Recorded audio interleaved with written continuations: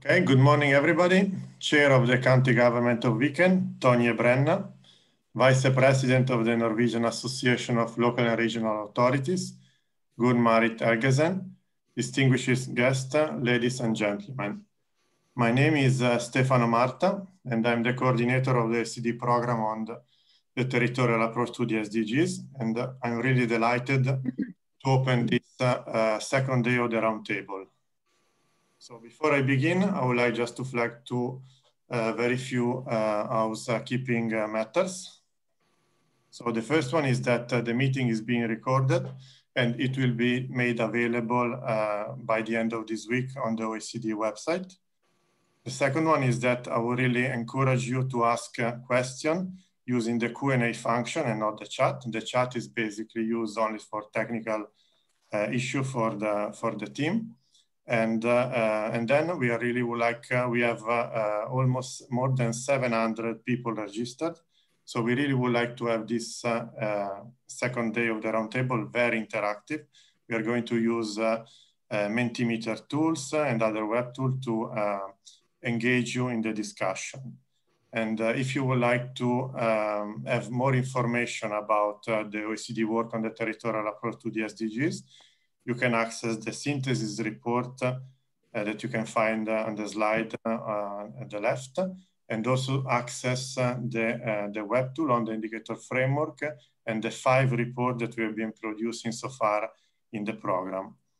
Yesterday roundtable focused on the key role of cities and regions to achieve in the decade of action to achieve the SDGs.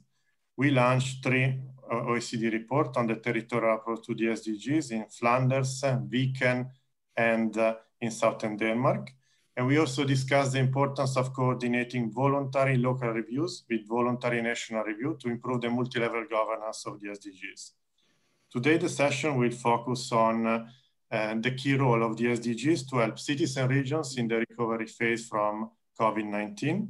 And in particular, the first session, we're going first to present the OECD city note on policy responses to COVID and have a panel discussion where many cities and many regions will present their good practices on COVID responses.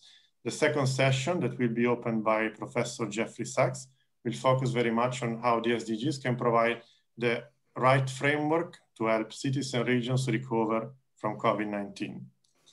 So now, without further ado, I will give the floor to Lamia for the opening remarks. Lamia is the director of the Center for Entrepreneurship, SMEs, Regions and Cities. So Lamia, you have the floor. Thank you very much, Stefano. Good morning, everybody. Good afternoon for people in Asia. I'm very pleased to be with you today. Dear Tonje Brenna, dear Gunn-Marit Helgesen, ladies and gentlemen. So I'm really delighted to be part of the opening of the second day of this third OECD Roundtable on Cities and Regions for the SDGs, which is going to focus today on long-term recovery from COVID-19. We are indeed living through one of the world's greatest crises, with many of our countries now battling a second wave. Yesterday, I was participating to a conference in Chicago, and some people in the United States were much more talking about a third wave, while in Europe, we are much more talking about a second wave. So whether it's a second or third wave, we are all in a very difficult situation, and our immediate priority is, of course, to protect the vulnerable population, the old, the sick, the unemployed, and the poor. And governments across the world have taken unprecedented steps to control the virus and support businesses, jobs, and households. And the OECD has been by their side in shaping policy responses. Our digital hub on the coronavirus continue to provide the latest data, analysis, and recommendation, with now more than 160 policy briefs covering almost all areas of the OECD work. As you know, the OECD is a multidisciplinary organization, so we are covering all sectors, including, of course, cities and regions. I want to flag a couple of interesting policy note that we have put on this COVID-19 hub. One is called the cities policy responses, and Aziza is going to present the detail of it. But there is also an interesting one called territorial dimension of COVID-19. Both not provide guidance to address the differentiated impact of the crisis across regions and cities.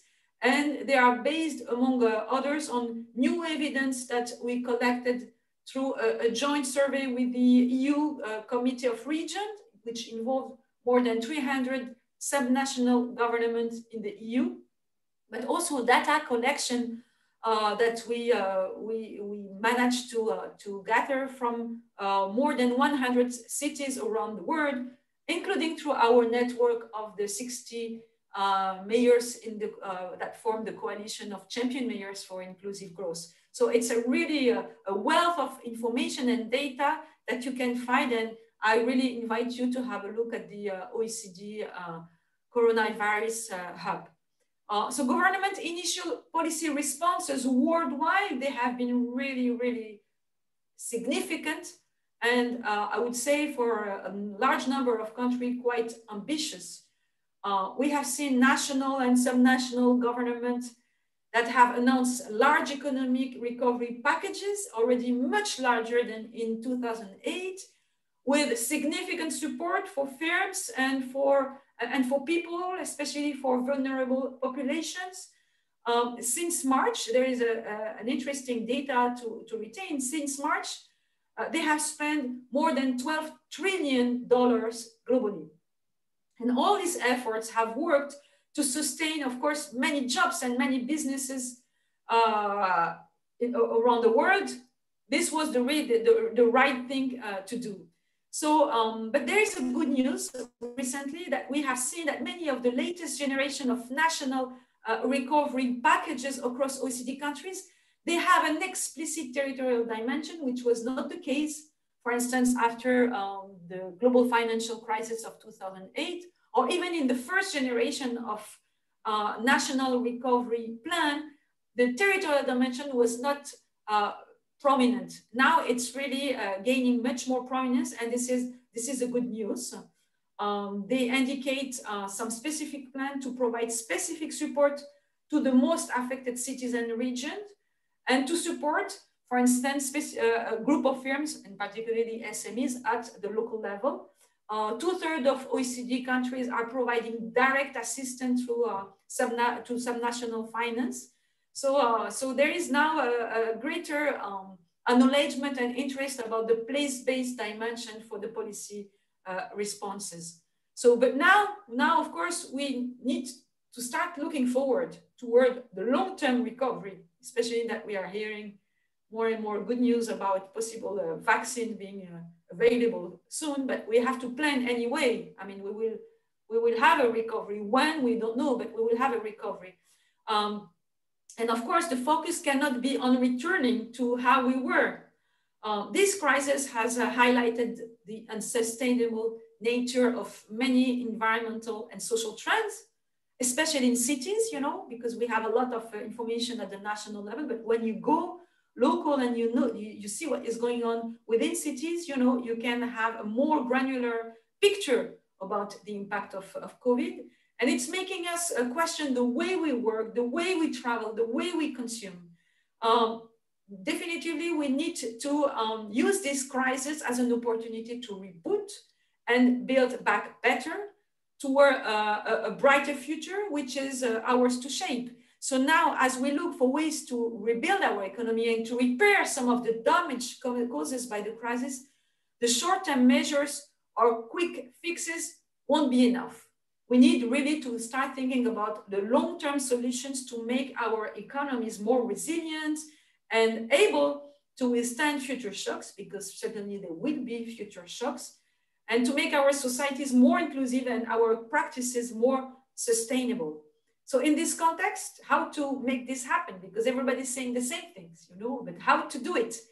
I would say that the SDG could be, and I would even say that they should be our guide. They should be the guide to help our regions and cities recover from the health, economic, social, and environmental impact of the pandemic. So why do I believe that the SDGs are so fundamental for the recovery? I would list three key reasons. The first is that the SDGs provide a framework to identify local place-based priorities which are directed towards sustainable development, which is now essential.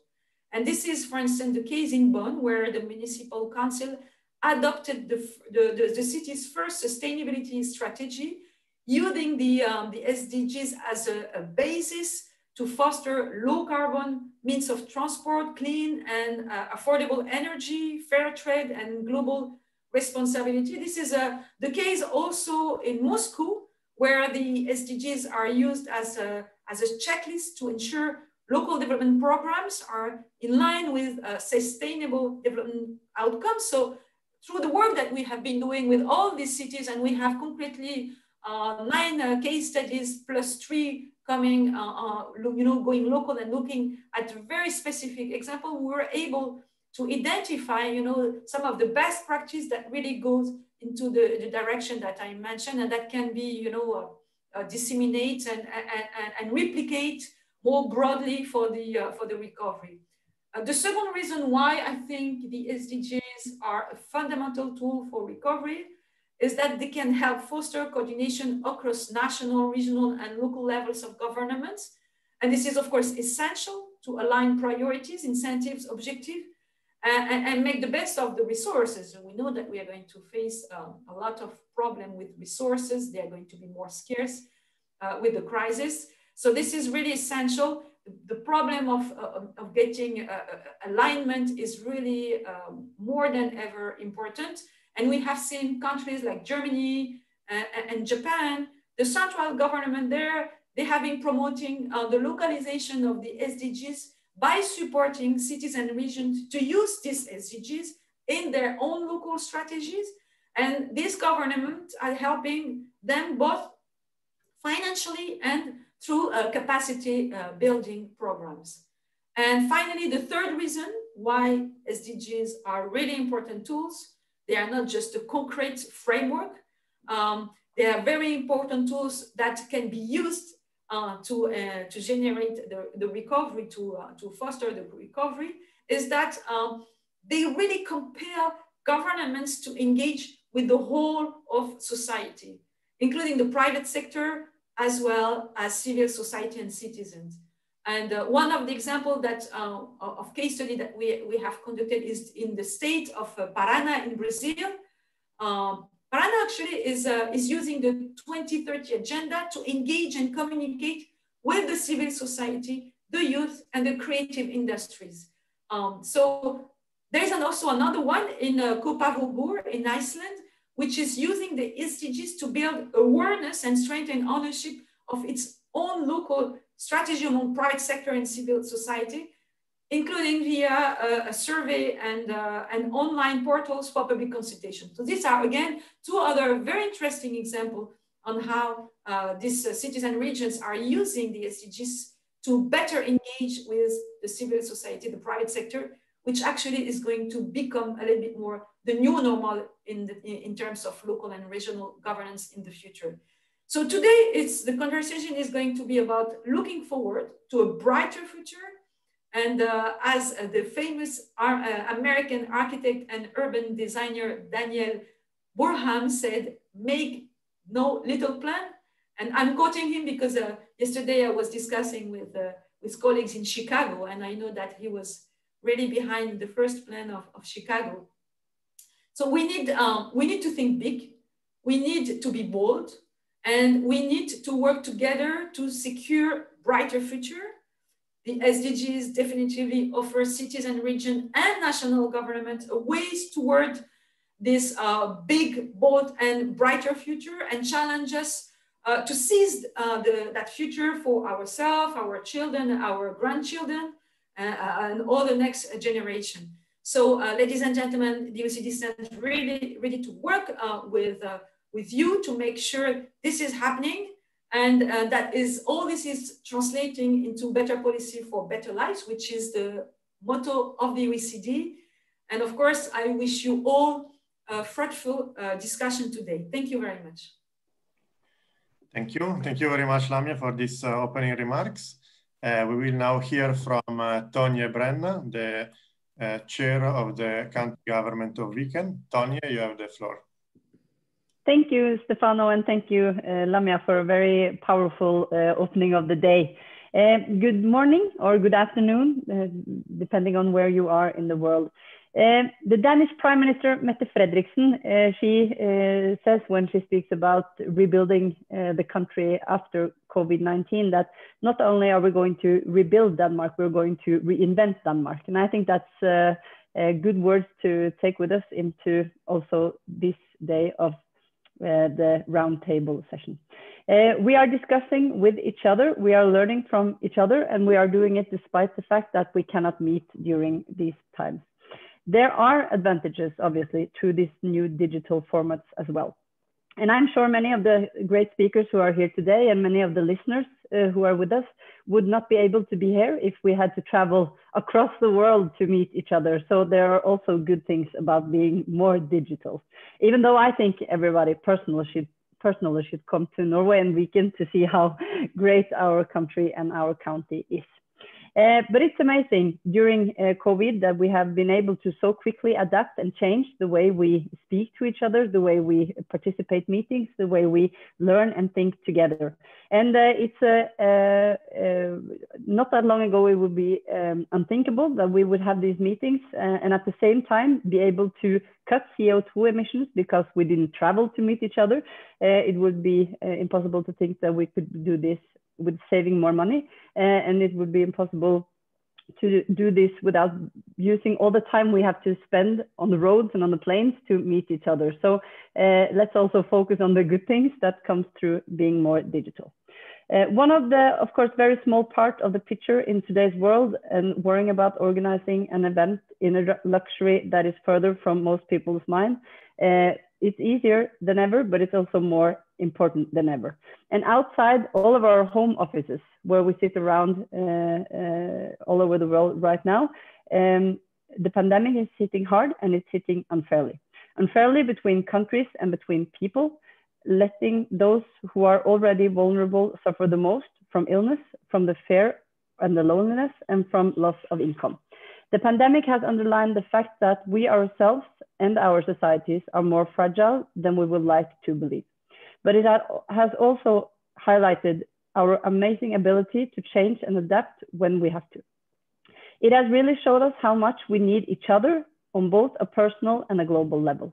Handling crisis takes up a lot of focus and capacity, and it can be easy to lose track of the bigger picture and our long-term goals, including the SDGs. However, sustainability is more important than ever during this pandemic, and it is highlighting some very real challenges. If people do not have access to clean water or sanitation to wash their hands, it is not just a problem for those who experience it, it is now a problem for us all.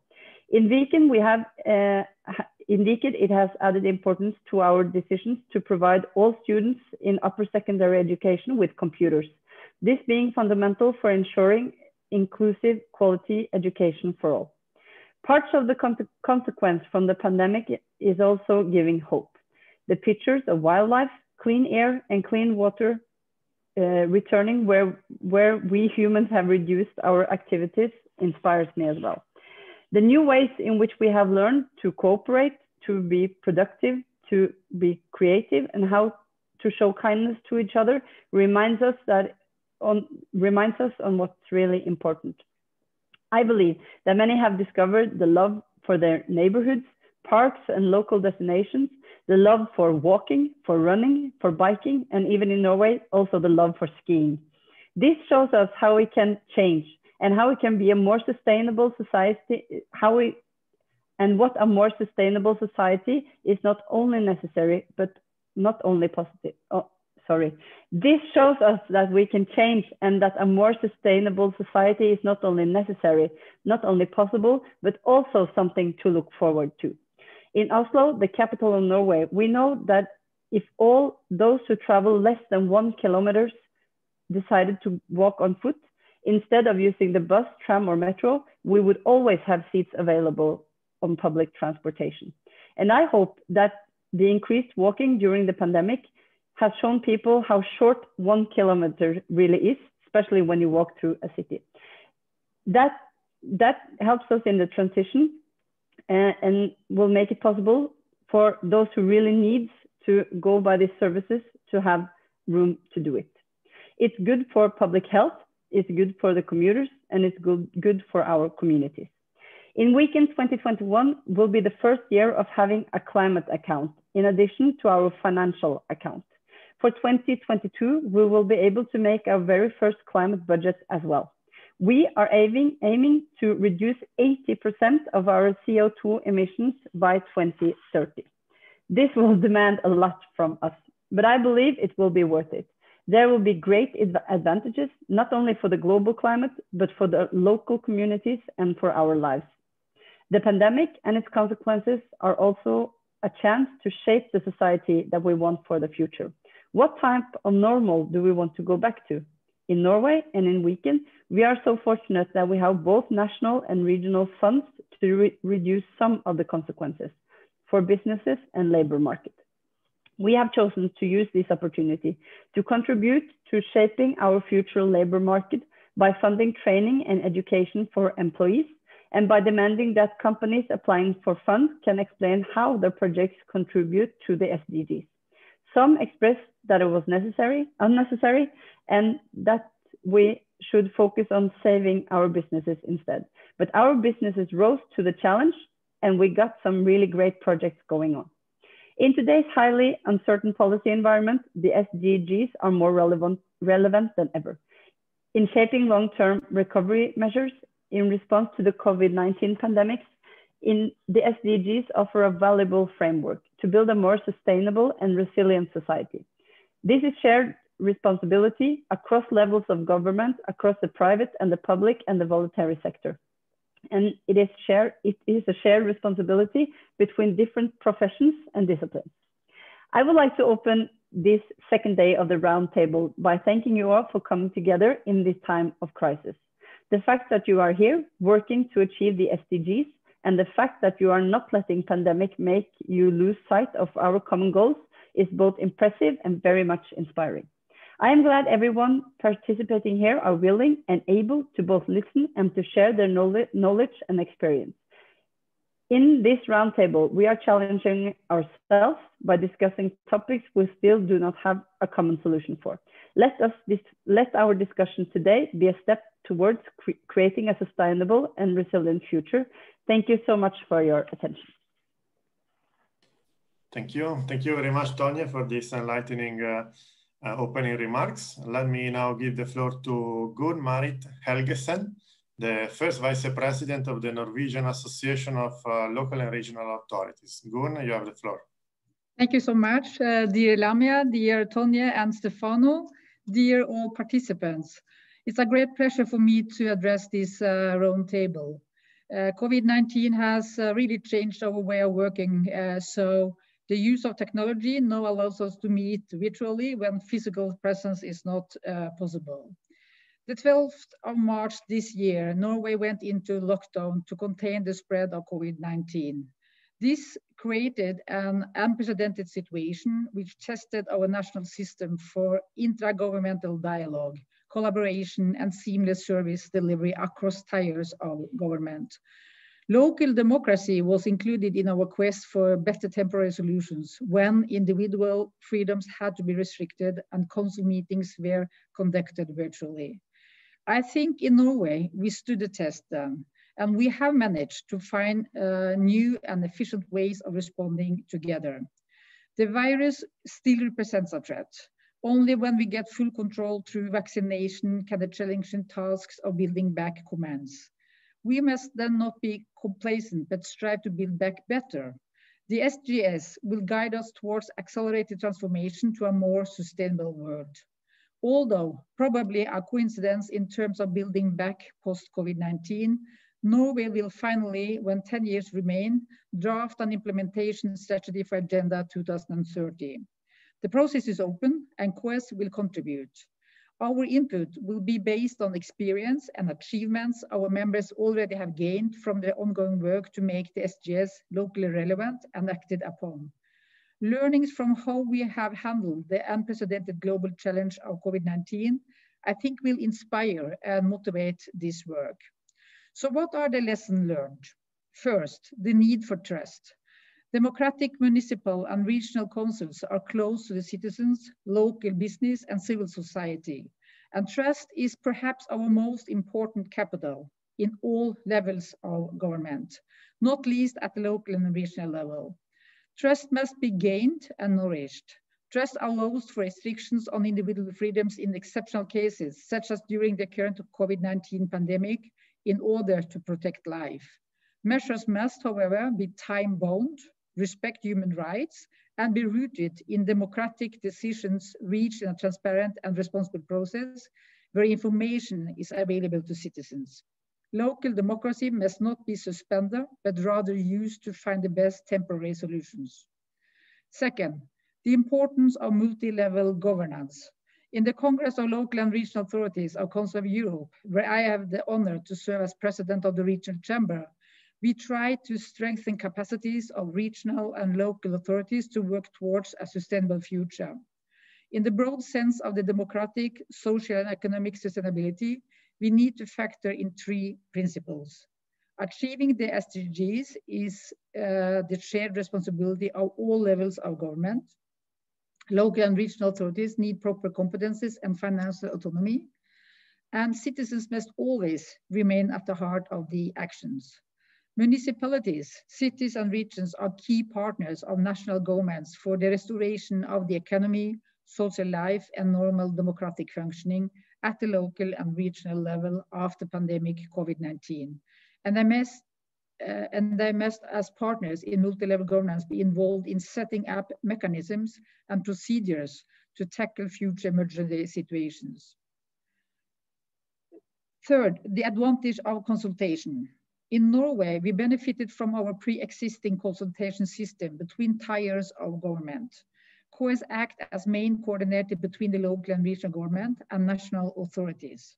Post-COVID-19 recovery will require such knowledge-based consultations.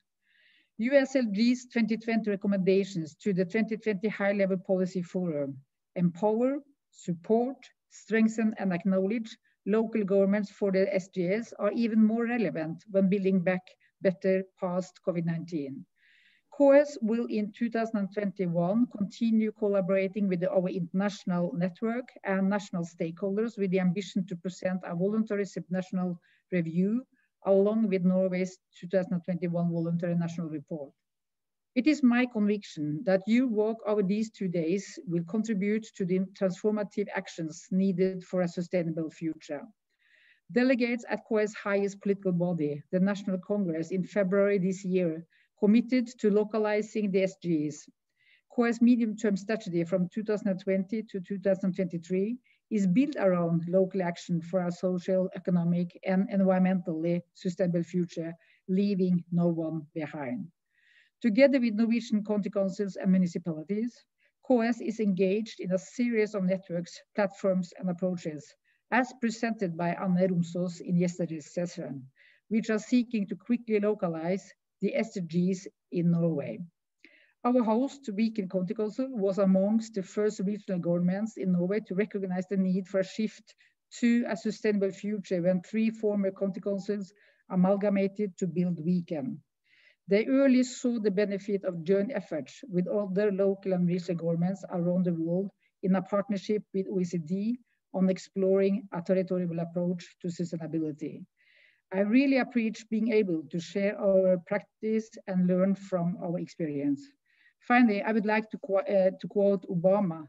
He said, I believe in change because I believe in us, the people. Thank you so much. Thank you. Thank you very much, Gun, with this final quote from Obama. This concludes the opening session of today. I will now give the floor to Aziza. We are going to start the first session of this second day of the roundtable on cities and regional responses to COVID-19. And Aziza will have a keynote speech on the 10 lessons from COVID-19 for cities and urban policy. Aziza, you have the floor. Thank you. Thank you very much, Stefano, and good morning, good afternoon, good evening to all of you. And thank you very much for joining us for this second part of the roundtable that we started yesterday. We have a few slides, actually two. Good, excellent. So I'll be sharing with you some of the findings that have come out of some, let's say, mapping and stock taking we have been doing at the OECD Secretariat, looking at what around 100 cities from different OECD countries have been doing over the past 8 months in response to the crisis. And what you can see on the screen is the link to the synthesis report, which the team is also putting on the chat. That is a lot more sophisticated and elaborated than what I'll have the opportunity to introduce in 10 minutes, but that really builds on some of the insights that have come out of the members of the OECD's Champion Mayors Initiative. That's a coalition of about 60 mayors that have put the fight against inequality at the core of their agenda, but also the insights of members of what we call at the OECD the Working Party on Urban Policy that gathers in a forum every 6 months, the national ministries that deal with urban policy and that have played a significant role in shaping new urban paradigms in light of the crisis. If we go to the next slide, and that's the only one I will actually share with you, you can see what we have crystallized as the 10 lessons from this health crisis that we believe has not revealed anything new, or at least not many new things in terms of what is going wrong in our cities, but that has more acted as a sort of magnifying glass or a sort of trend accelerators to rethink the city of tomorrow and to implement, let's say, those new urban policy paradigms. So I'll go very briefly through them, but I can only invite you to read the report if you want to know more, and in particular, hundreds and hundreds of examples of what cities have been doing very concretely. The first lesson that has come out of this crisis is that while the pandemic has asymmetric impact across different places, what we've seen in the first instance is that national policy responses were originally very place blind. And this, I have to say, regardless of whether countries were very decentralized or not so much decentralized, a number of measures that related to social distancing, to lockdown and other emergency measures to contain the spread of the pandemic were originally issued from national governments without necessarily paying too much attention to the differentiated impacts across these different places. The good piece of news is that we seem to see now, at least in OECD countries, an opposite trend whereby more granular, more place-based approach is fostered in at least the second and potentially third phases of the pandemic, but most importantly in the very design of the recovery packages that to some extent in more and more countries associate to a greater extent local and regional governments. When you look at what mayors and governors at subnational level have been doing in handling the crisis, you see not only the implementation of nationwide measures that I mentioned earlier, but also more bottom-up types of initiatives that relate, for example, to fostering the continuity of local public services, supporting SMEs and business recovery, targeting vulnerable groups because they're the scale at which this can be done in the most appropriate way, but also reassuring citizens, raising awareness and driving some well-being measures in particular.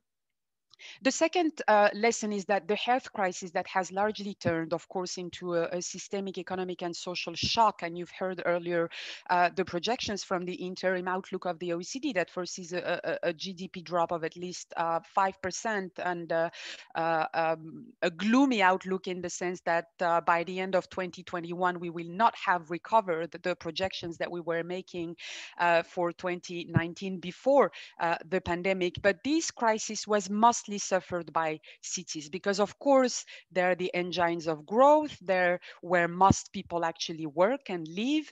And what we've seen is that the capacity of those cities to recover is actually varying depending on their productivity metrics, their exposure to global value chain, their industrial compositions, their local labor markets. And all this goes into the narrative of inclusive growth that local governments can drive. And there are dozens of examples of what's done on that front in the report. The third point is related to what we've all witnessed, and I think, Tonya, you had a point around that in your intervention. With the lockdowns, we have rediscovered the need to shift from a logics of mobility, taking people to from point A to point B, to one of accessibility, where well-being, proximity is at the core of citizen concerns. And you've seen concepts gain a lot of traction, such as the 10-minute city in Brussels, the 15-minute city being implemented in Paris with a dedicated deputy mayor for this, or even the 20-minute city in Melbourne, that all share this idea that within 1 kilometer, 1 mile, 2 miles, walking or cycling, urban dwellers, residents should have access to all the multidimensionality of their well-being, from jobs all the way through transport, health, nature, culture, leisure, and education, and so on. And that's a very interesting concept. Actually, we had long advocated under the compact and connected cities paradigm, but that needs to be connected with the rural hinterland. Otherwise, it can also become a new source of inequality, because you cannot have strong cities acting as islands in an environment where you have lagging regions that are not performing.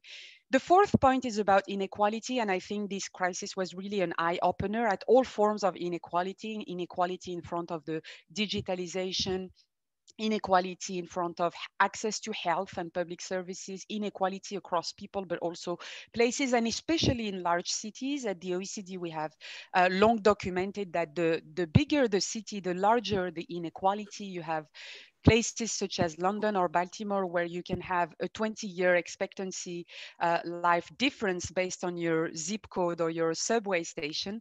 And therefore, this crisis has somehow made it more visible. And we've seen mayors really at the forefront of tackling such forms of inequality, not only the increased domestic violence and the gender issues that arose also from teleworking for women, but also the elderly and how they've been taken care of, and the local solidarity networks that were built, but also the youth that we know are going to be the most impacted by this crisis.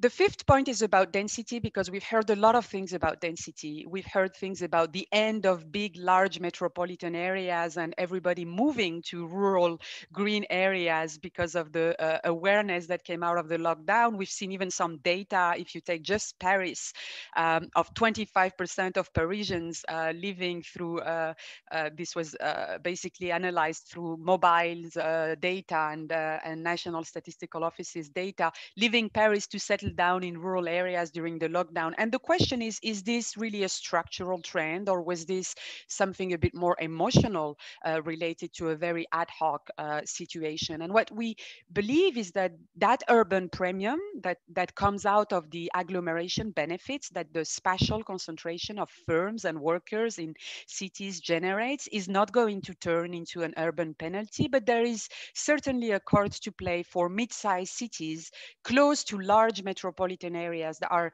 gaining a lot of traction these days. Number 6, digitalization, which is probably the new thing compared to previous health crises. From the really the history of the past centuries, health crises have always triggered redefinition of cities and new thinking around urban policy.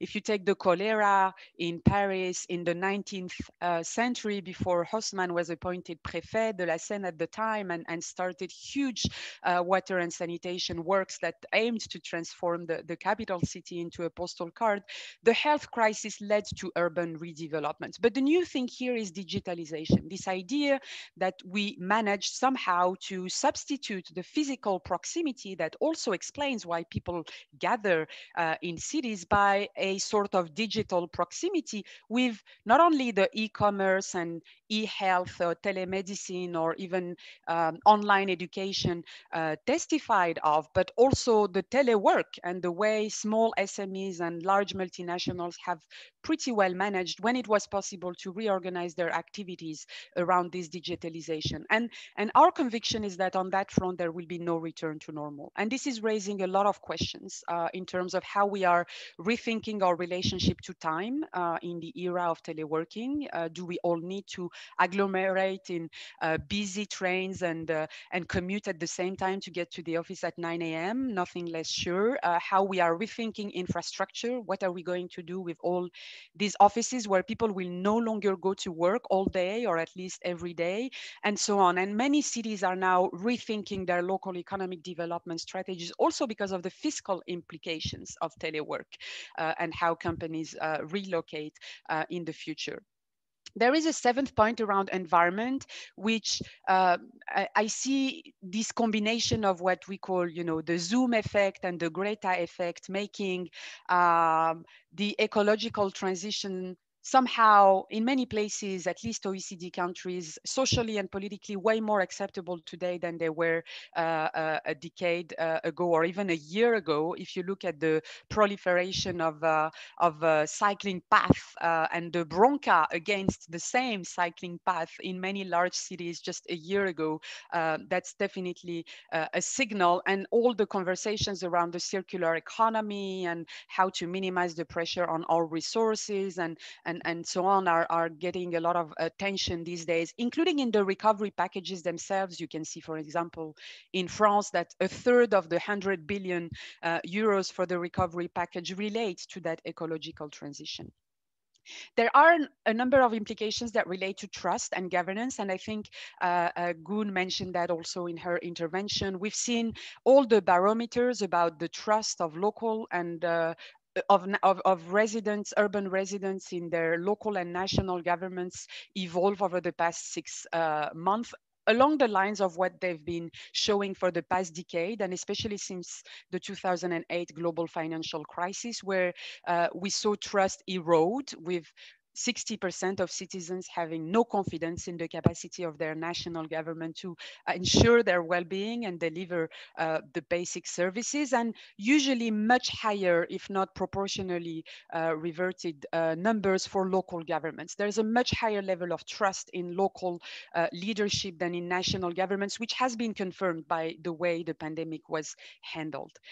Number 9, resilience is not a new concept at all, although COVID is new per se. And what we've seen from the cities we've been working with is that what to do is pretty clear in everybody's mind and in the local leadership, how to do it and who does what at which scale, and how national governments do their share in getting cities right and in building back better is really the extra mile that has to be looked at. And I'll finish with the last one, which is about global agendas, because this is the topic of this conversation today, the SDGs, but also other global agendas that somehow may seem a bit disconnected from today's emergency, but have never been as important as they are now to provide this long-term stable framework to rethink from the ground up some of the planning, investment, budget allocations and strategic design that cities are needed to fit for the future. So I'll stop here. This was just a bit of a teaser, and I've been longer than I wanted to get us warmed for the panel. And the most interesting part is now coming. We have a set of 5 distinguished panelists that will share with us what their cities and institutions have been doing to handle the pandemic and how they see the contribution of the SDGs in doing so. And if we go to the next slide, it will be my pleasure now to introduce our first panelist, Mayor Ricardo Rio from the city of Braga in Portugal. Each panelist will have 5 minutes to make a statement, and then I hope we have a good 20 minutes at the end to collect questions. And I invite you all to continue to submit, as you've been doing, questions via the Q&A function. Mayor, thank you very much for being with us. You have the floor.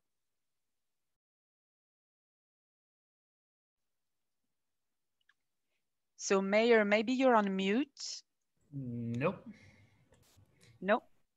I was trying to join, it was blocked. Okay, well, good. Good morning, everyone, and good morning especially to Aziza.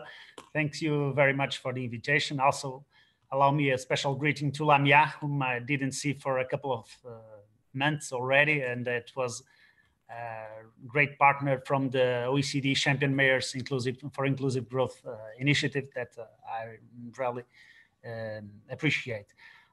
Greetings to all the participants, to all the ones that are following us.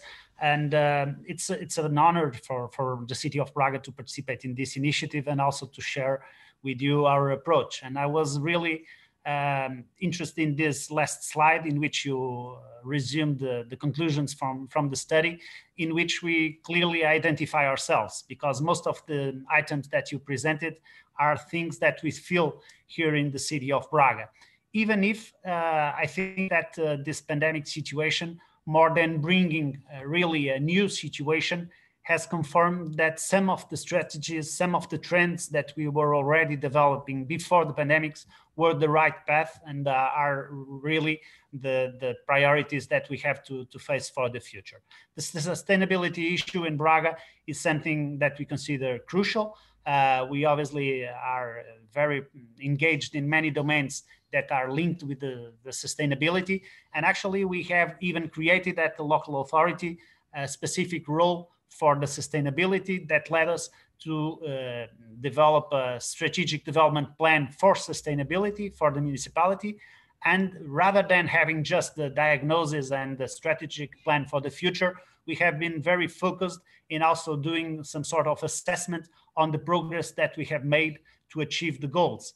And we have been working with two university institutions in Portugal, one which is a very recent project, the ODS local, the SDG local, so to say, and the other one, which was from the Catholic University, which has more background. It has started a couple of years ago, which is aimed in developing annually the index for sustainability development of each of the municipalities with a wide range of indicators, and that has a final quantitative result for each of the cities, but it has more than that, a specific analysis of the achievement of all the goals and the way we are progressing in terms of time, which is very useful for us. But even if it may seem like a paradox, I think that more important than having this assessment, which we have been doing so far, it's to incorporate all the SDGs at the local policy in all the domains, so that we are always working to achieve the SDGs, even if we are not telling people that this is done to achieve a certain goal or to achieve a certain improvement in each of the indicators. And I think that the most important contribute for that strategy, for that perspective, is SDG 17, that is the global partnership, the way that we have been managed to collaborate with all the institutions, with all the citizens at the local, at the national, at the international level, so that we share responsibilities, that we have a common vision for the future, and that we are very aligned in what we want to do. And I think that this strategic alignment between the municipality as the local authority and all the institutions in the city, and at the same time, the engagement that we try to foster from all the citizens in all the projects that we develop are crucial for attaining the goals and obviously to achieve the SDGs. And even in terms of the international connection, I think that it was very important all the spaces and all the networks in which we are engaged, the OECD, the Committee of the Regions, the Eurocities, the ICLEI, the Global Parliament of Mayors, because in all those we have shared benchmark, we have shared best practices, we have brought the most innovative approaches for each of the areas from the municipality governance to each of the cities. And that was obviously the best way to have a prompt response and to have a more effective response to each of the challenges that we had to deal throughout the pandemic for each of the territories. And obviously, one thing that I think is common worldwide is that nobody was prepared for this, that we are assuming responsibilities that weren't under the local authorities' shoulders up until now, and that we have to value the subsidiarity approach between the local authorities and the national authorities and other institutions. And all the actions that we developed from the health domain, from the prevention area, that obviously we have a strong responsibility because of the proximity and the connectivity that we have to the population. In the support to the social institutions and to social responses to fight for against inequality, and obviously to create better conditions for the whole population in this challenging time that we deal. But mostly in terms of the economic development, in which the local authorities usually didn't have such a responsibility, but in which we have tried to develop very innovative approaches, not only to sustain the current activity, but also to create seeds for attracting more business and to have a more positive approach for the future. I think it was very important in all these areas to link the SDGs to each of these areas. And if you go into this report that you've just presented and you see a couple of the initiatives that we developed here in the city of Braga in each of these domains, you can easily make a match between the initiative and a certain SDG. When we are, for instance, fostering the use of public transportation, we are working for the sustainability in the territory. When we are reinforcing the access to inhabitation and obviously to increase the amount of the budget that we allocate to support families that are challenging the access to their houses or to pay their rents, we are obviously trying to provide those families a more dignified condition. When we are also, for instance, working with the small businesses to increase, to reduce the tariffs and the local taxes, or for instance, to improve their access to digital platforms, we are obviously trying to make their business more sustainable, and that's aligned also with the SDG for economic development. And I think that, as I mentioned in the beginning, when we incorporate these goals into the common action of the municipality, we don't have to be valuing at the same time that we are doing this to achieve a certain goal, because it comes as an extra result of our work. Thank you. Thank you very much, Mayor. And I think your nice way of presenting the SDGs not as an end themselves, but as a means to an end, and your job as fixing the concrete problems that are behind each of the goals, rather than sticking to the goals per se and looking at them as a compliance agenda, is very spot on. I mean, we've seen several mayors, including yesterday in the conversation, saying my job is to address the housing affordability issue, or the traffic congestion issue, or the air pollution issue, and those are SDGs let's say 7 and so on, and so the means to the end, I think, is very much interesting. And I think the SDG 17 conversation, and we'll have maybe the opportunity later to dig deeper on that, is really an area where the city-to-city cooperation could also be enlightening. I mean, it's currently not capturing in the way it's being tracked and assessed the full decentralized development cooperation agenda. And I think this peer learning that you mentioned, but also the tangible way cities from the West and the Global South work with each other under that partnership umbrella is really interesting. Thank you for these insights. There's a few questions in the Q&A. I'll get back to you in the end after the first round for addressing some of them. And let me now turn to our second speaker. My pleasure to introduce Valérie Hounic, the head of the economic department of the city of Rotterdam in the Netherlands. We're very happy to have Valerie. We know this crisis has had huge economic impacts and fiscal implications on many cities, including metro areas in particular. And Valerie, we look forward to hearing from you what has happened in Rotterdam and how you've been coping with this. Yes. Thank you very much for inviting me. I have some slides. I think there are too much for 5 minutes, but we'll try to share them with you.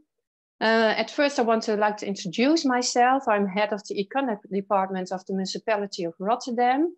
My department is a part of a larger department, economic and sustainable development, because we believe in development towards a sustainable, circular, digital and inclusive economy goes well together, has to go together with our ambitions of being a sustainable city. I think perhaps someone can share our slides. I don't know. I sent them yesterday. Yes, thank you very much. Coming, and Valerie, maybe I will ask you to turn on your camera if you can afford it. Yes, the broadband allows you, so we see your nice face alongside the slides. Yes, you can see me. You have the floor. Thank you very much. Can you show the next slide? Because first of all, I want to tell you something about our economy of our city. Because Rotterdam is well famous of the big ports. We have a strong profile which is linked to the port economy.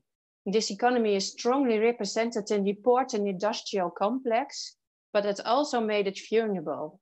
Some important sectors in the local and regional economy, like transport and logistics, the chemical industry, are at the end of their life cycle. There are lots of opportunities to renew these sectors on basis of transition paths and to adapt them to be relevant for the future. This was one of the important tasks for Rotterdam in the recent years.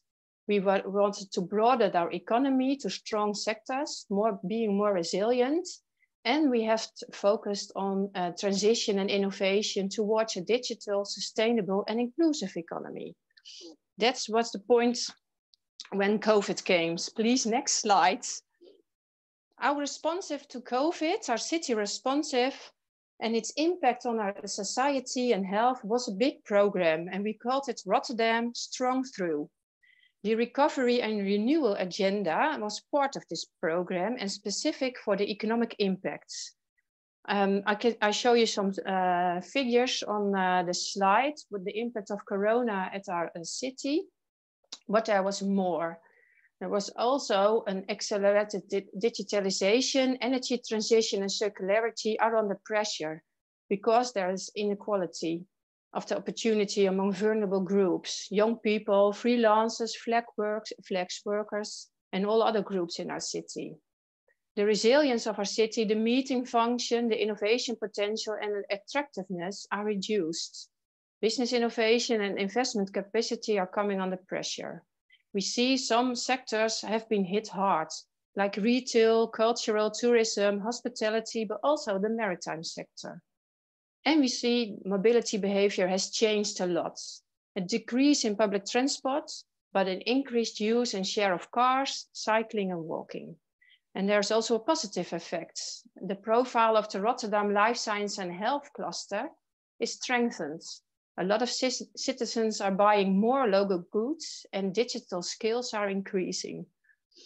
At first, our national government and we also as a local government introduced support measures in order to mitigate and reduce the impacts.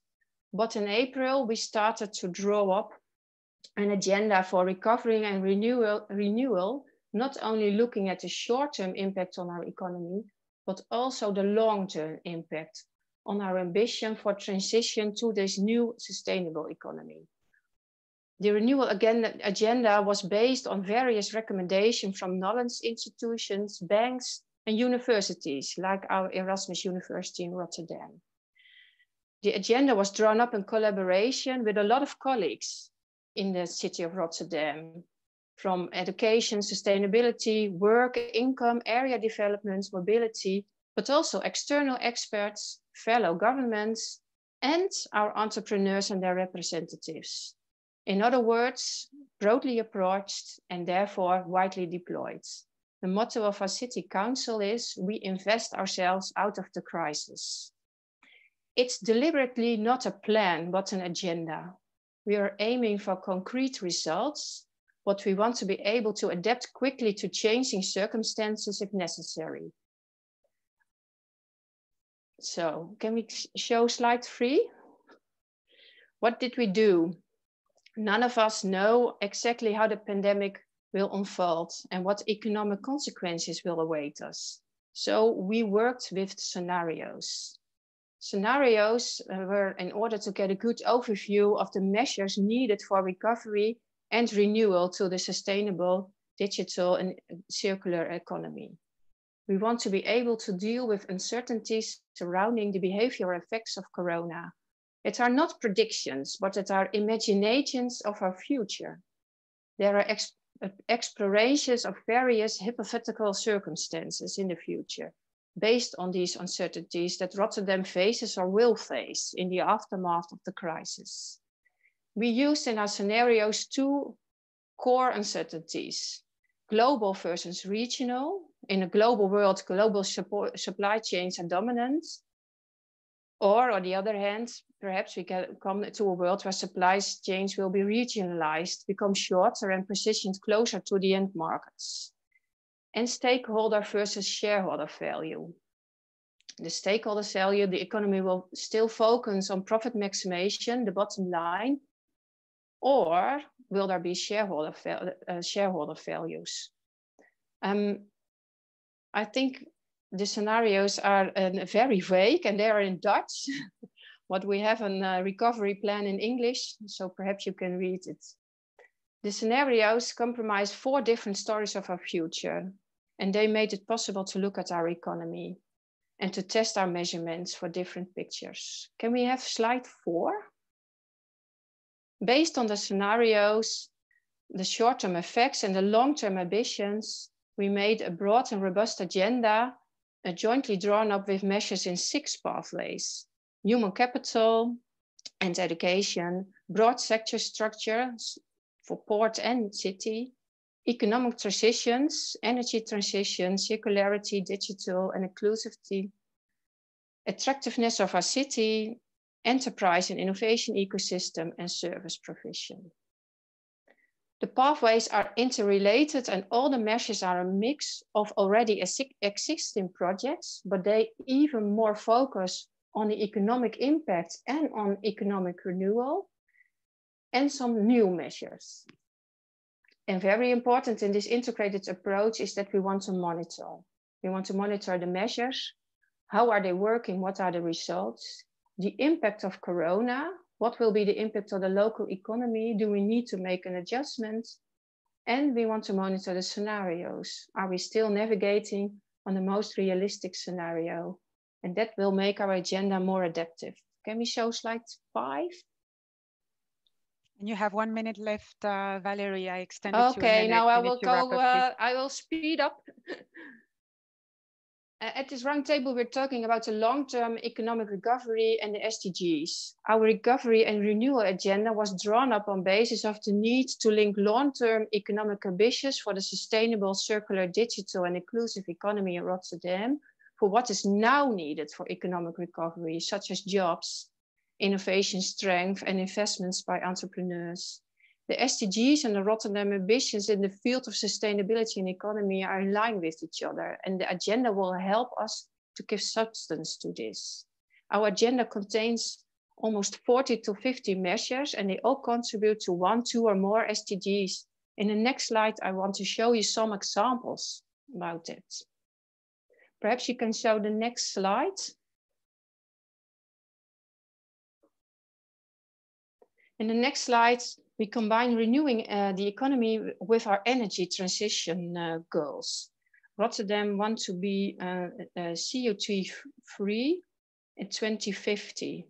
And this is a large goal central to our energy transition ambition. We want to make homes, 10,000 homes free of natural gas and 15,000 homes sustainable by 2020. All these ambitions also lead to measurements for the economy. For example, for the short term, last summer, entrepreneurs want to have catering terraces. And we decided that they could use the parking spaces in the streets. Cars had to park in the parking garages, and we gave the entrepreneurs circular decking for the terraces.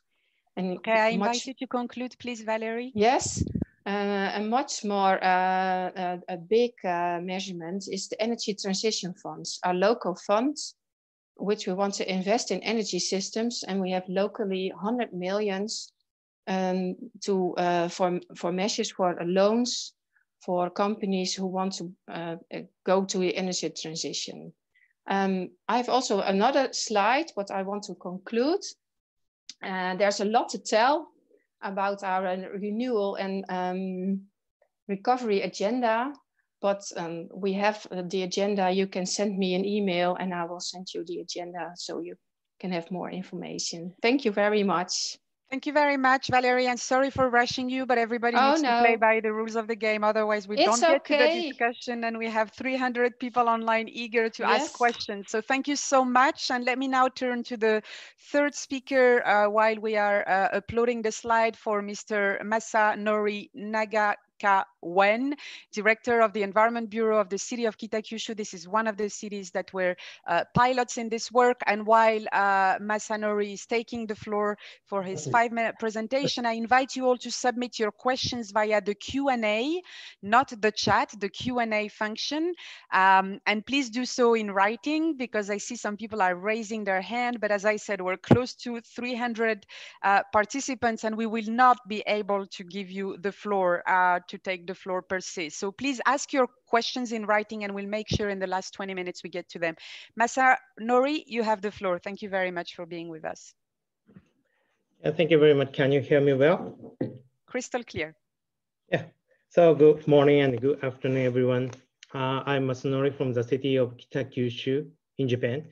So first of all, I'd like to express our sincere gratitude to the OECD and the county government of Viken, Norway, for hosting this wonderful online event. I also must congratulate the pilot city of OECD SDGs project, Viken, Flanders, Southern Denmark, for launching their OECD regional report yesterday. Kitakyushu also joined the OECD's SDGs project. We are also working hard right now for publishing our report in the near future. Today, I'd like to take this opportunity to present and share the city level experience and response from Asian city with SDGs concept. As you can see on the first slide, I will go over these 5 topics today. If these examples are helpful for you, we would be very glad. So next slide, please. Let me give a brief introduction of our city, Kitakyushu. We are located on the west side of Japan. Population is about 1 million and is considered as one of the largest manufacturing cities in Japan. Next slide, please. In 1960s, Kitakyushu suffered from severe industrial pollution, but we overcame it in 1970s through citizens' movement, especially through the effort of the Women's Association,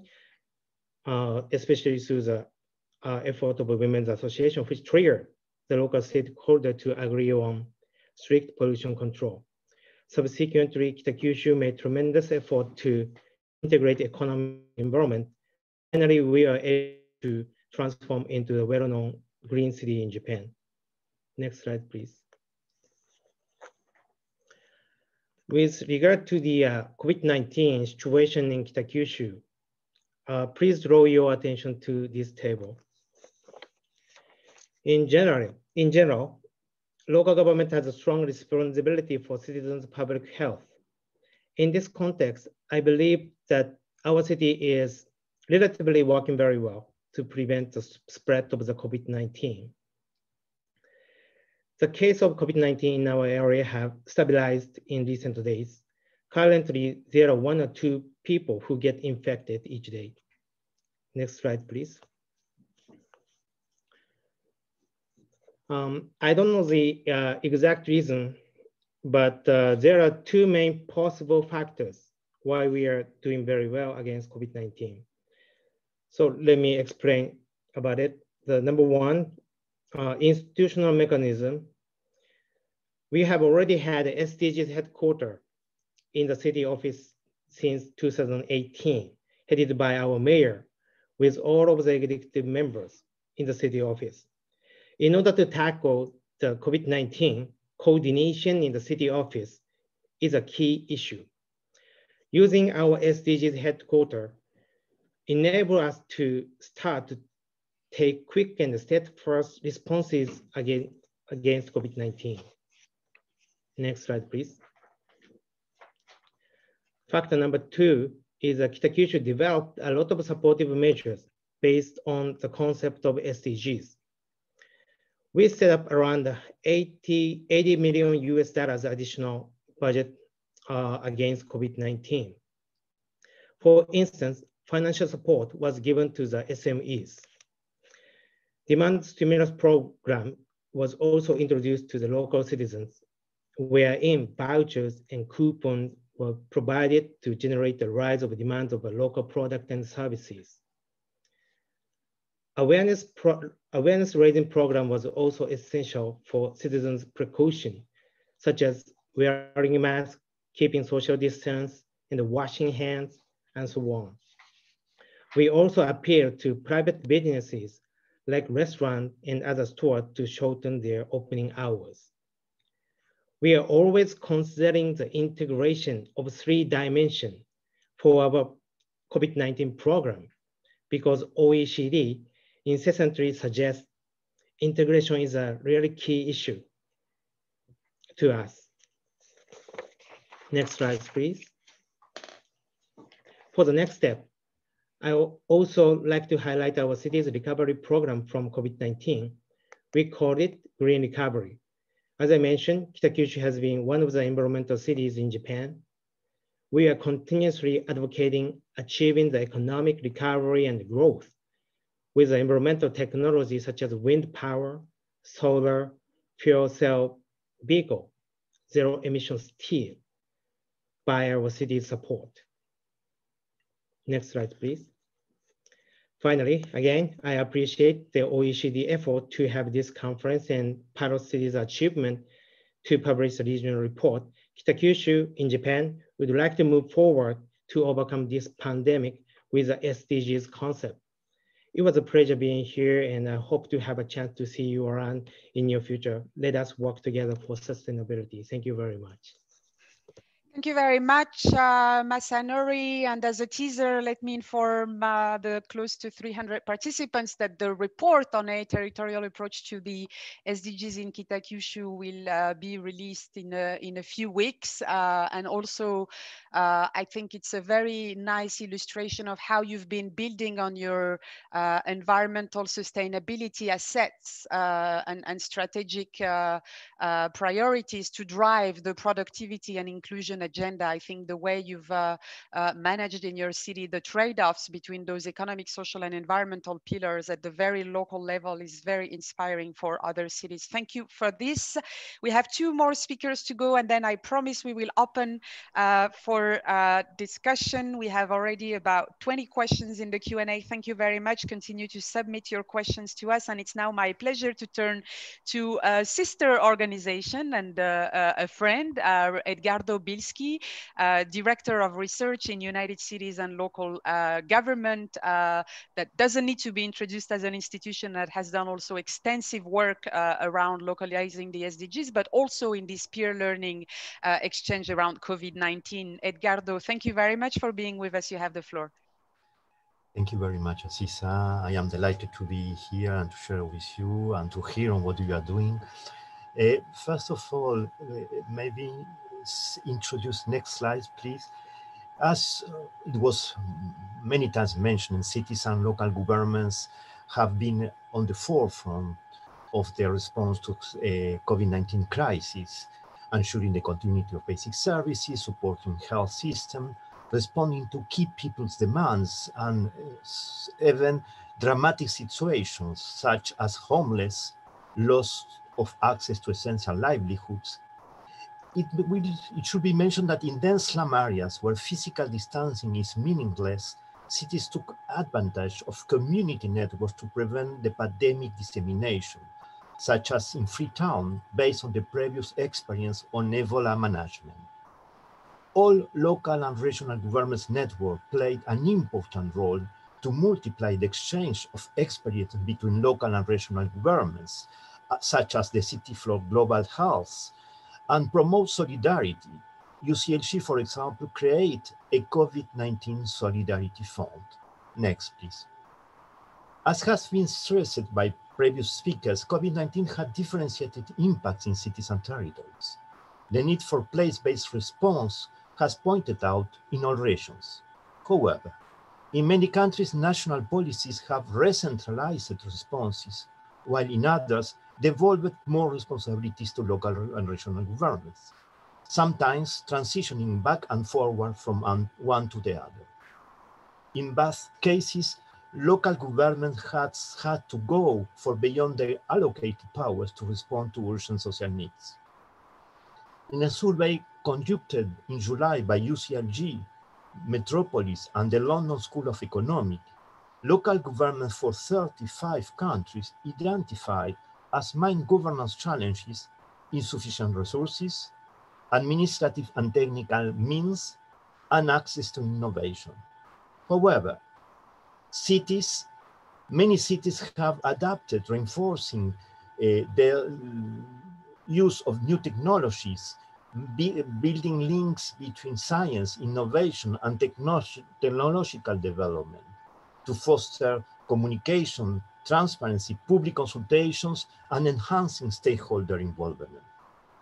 Local financing is one of the most sensitive issues, as underlined by different surveys, OECD survey, but also the Council of European Municipalities and Regions. And not only in Europe, in all the continents, local governments are facing local financing constraints. Beyond the current scissor effects, that means growth of people demands for assistance on one hand, and the reduction of revenues on the other hand, the involvement of local and regional governments in national recovery package will be crucial for the coming year. Next slide, please. As it was strongly highlighted, the COVID-19 crisis has increased poverty and inequality. Decades of public service deregulation and privatization policies affected access and affordability, undermining the social value of essential service, among them health. Remunicipalization of public services, a trend that was emerging during the past years, could become an important alternative. To face inequalities, in parallel to improving access to basic services, local governments are focusing on healthcare and social care, assisting women victims of domestic violence, elderly residents, children and youth out of school systems, as well as activating solidarity networks to ensure vital minimums for unemployed and precarious workers. For example, Brussels mobilized a package of 600 million euros, and Bogota is launching a Marshall Plan for social and economic recovery. Our definition of the normal has changed. The rediscovery of proximity offers the possibility of reviewing planning.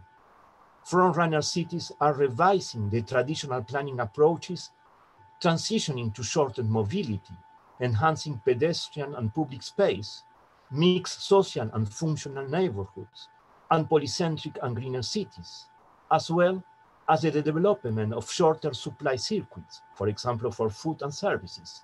As you see on the slide, Paris 15 minutes or Barcelona superblocks are examples of new forms of future cities. Integrated planning is also taking into consideration structural economic transformations, particularly in cities with the key economic sectors directly impacted by the pandemic, as tourism or culture. However, to avoid a return to a business as usual approach, these trends need to be adequately supported and upscaled. Next slide, please. COVID-19 has critical implications for governance and citizen trust in local and national institutions. As indicated in the survey mentioned before, A central problem in governance is the relation between the different territorial levels of government, as well as the collaboration between local governments themselves. The impact of COVID-19 revealed many gray areas and blind spots in the distribution of powers and responsibilities. As part of local and regional governments exchange, UCLG defined also a decalogue for post-COVID era to link the recovery process to the global agendas, SDGs, Paris Climate Agreement, the New Urban Agenda. Putting human rights, the fight against poverty and inequalities at the center, as well as multi-level governance and multilateralism approaches. In fact, the recurrent complex emergencies, I am talking about pandemic, climate, social crisis, we need a redefinition on the role of local and regional governments in the governance of such emergencies. Thank you very much. Thank you very much, Edgardo. And to address some of the questions on the chat, we'll be sharing the slides with everybody online after the conference. And there are a few questions, Edgardo, that relate to the fiscal capacity of cities that maybe I'll invite you to respond to in the Q&A session. Let me now turn to our last but not least speaker, and it's my pleasure to invite Mr. Eduard Lysenko from the Moscow government, head of the Information Technology Department at the City of Moscow, Russian Federation. Sir, welcome. You have 5 minutes. Hello, participants on this conference. I'd like to thank you for being here and opportunity to tell you how Moscow answered the COVID challenge in spring and now in autumn. You know, digital ecosystem of citizens and businesses that has been formed in Moscow over the past 10 years helped our city with its 12 million inhabitants to respond quickly and efficiently to the coronavirus pandemic, which we faced in the spring of 2020. To prevent the spread of COVID-19 and monitor self-isolation regime, a wide range of digital solutions was implemented in Russia, in Moscow. The success of this implementation is based on combination and interaction of our online services, digital ecosystems, the city video surveillance system, and the Moscow Electronic School, distant electronic school, and of course, high level of internet and mobile networks penetration and accessibility. The central part of this ecosystem is mos.ru, the Moscow Mayor's official portal, became the main resource for interaction between residents and businesses and visitors with government authorities during the lockdown period. It helped users to receive all the necessary services electronically. There are more than 370 online electronic services which we provide to our users. In 2020, average monthly traffic was about 20 million users, unique users. In April, we have statistics of 36 million visits. It was a central month of our lockdown period. In addition to standard services, mos.ru and the citywide contact center had deployed a digital pass system for the city car and public transport travelers. From March to June 2020, the citywide contact center received more than 9.5 million digital pass applications, and with more than 3 million processed by artificial intelligence and machine learning engine, which we call virtual operator. The system reduced the number of social contacts, flattened the spread of the coronavirus, and reduced the burden of Moscow healthcare. To make it happen, several city and federal information systems were integrated in the shortest possible time. The shortest time means that usually it takes about months and years, but in this case we integrated it just in 1 month. For those Moscow residents with confirmed COVID-19 diagnosis who declared readiness to get medical assistance at home, the social monitoring mobile application for iOS and Android smartphones was developed. To get access to the application, certain documents should have been signed. First of all, written consent to the protection of personal data and either consent to receive medical care at home or resolution of the chief center doctor. Thanks to the solutions used, Moscow as a center of Russia, capital of Russia, this logistics center of Russia, like during this pandemic, remains open to all regions. We never closed the margins of the city. When the fall started, we tried to find a balance between increased citizen safety and preserving business life in the city. That was the reason to introduce a so-called check-in system with QR codes to get access to entertainment establishments. And moreover, not only entertainment now, but to restaurants, to any usual services, businesses and other organizations, which we have in the city, about 1 million. It's very helpful to them not to close, but to stay open and still help people to put this QR code check-in into their phone and to the central system database. And then if we find any COVID-19 patient, we would provide proper recommendations to other people who came and checked in the same time or half before and half an hour afterwards. For now, we have about 2 million check-ins already for this month, and it showed a good increase in interest from businesses and from people. The pandemic has become a new challenge for the education system as well, highlighting the importance of organizing online education for children. An online Moscow electronic school, which we launched in 2016, became a secure and reliable base to ensure a continuous educational process when switching from offline to remote school attendance. In this autumn, we have half of our school pupils still having distant learning services from this Moscow electronic school. It's about 600 people every day, which are connected concurrently to the central database with all textbooks, tests, electronic schedules, school registers, video conferencing, and other opportunities which make them a real distant learning ecosystems as a whole learning process. Over the last months, more than 2.5 million online lessons have been conducted in the Moscow e-school, and more than 15 million A, B, C, and Ds were given to our pupil by our teachers. I will invite you to conclude, please. Thank you. Yes, just a minute. In conclusion, digitalization of urban infrastructure is one of the key areas of work for the Moscow government.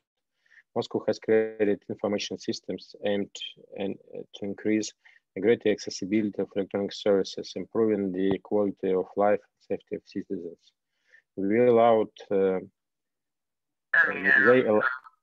They allowed us to promptly take measures that provided the Moscow citizens with the maximum level of protection in the face of the global COVID-19 pandemic.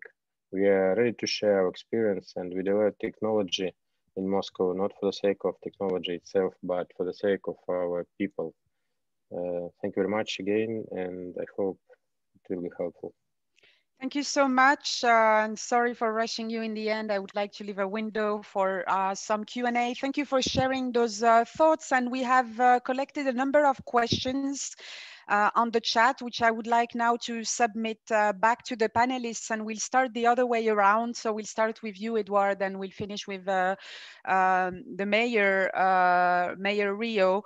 If you can please get ready and respond in no longer than 2 minutes maximum each. You don't need to cover it all, but if you have an example or a point you wish to make, I think this would be very interesting. I'll start with you, Edouard, and I'll give you two of the questions that we have collected. The first one was actually directed to me, but from your intervention, I feel you are best placed to respond, which is the impact you have seen of digitalization on online education for children. You've given a few examples of how you've been handling this in Moscow. Has this been positive, not positive? What are some of the challenges? Briefly, you can respond on that. And then there's a second question on whether the heavy demand on digital units is requiring new approaches for planning waste handling in your city. And I would assume this has to do with IT related waste, but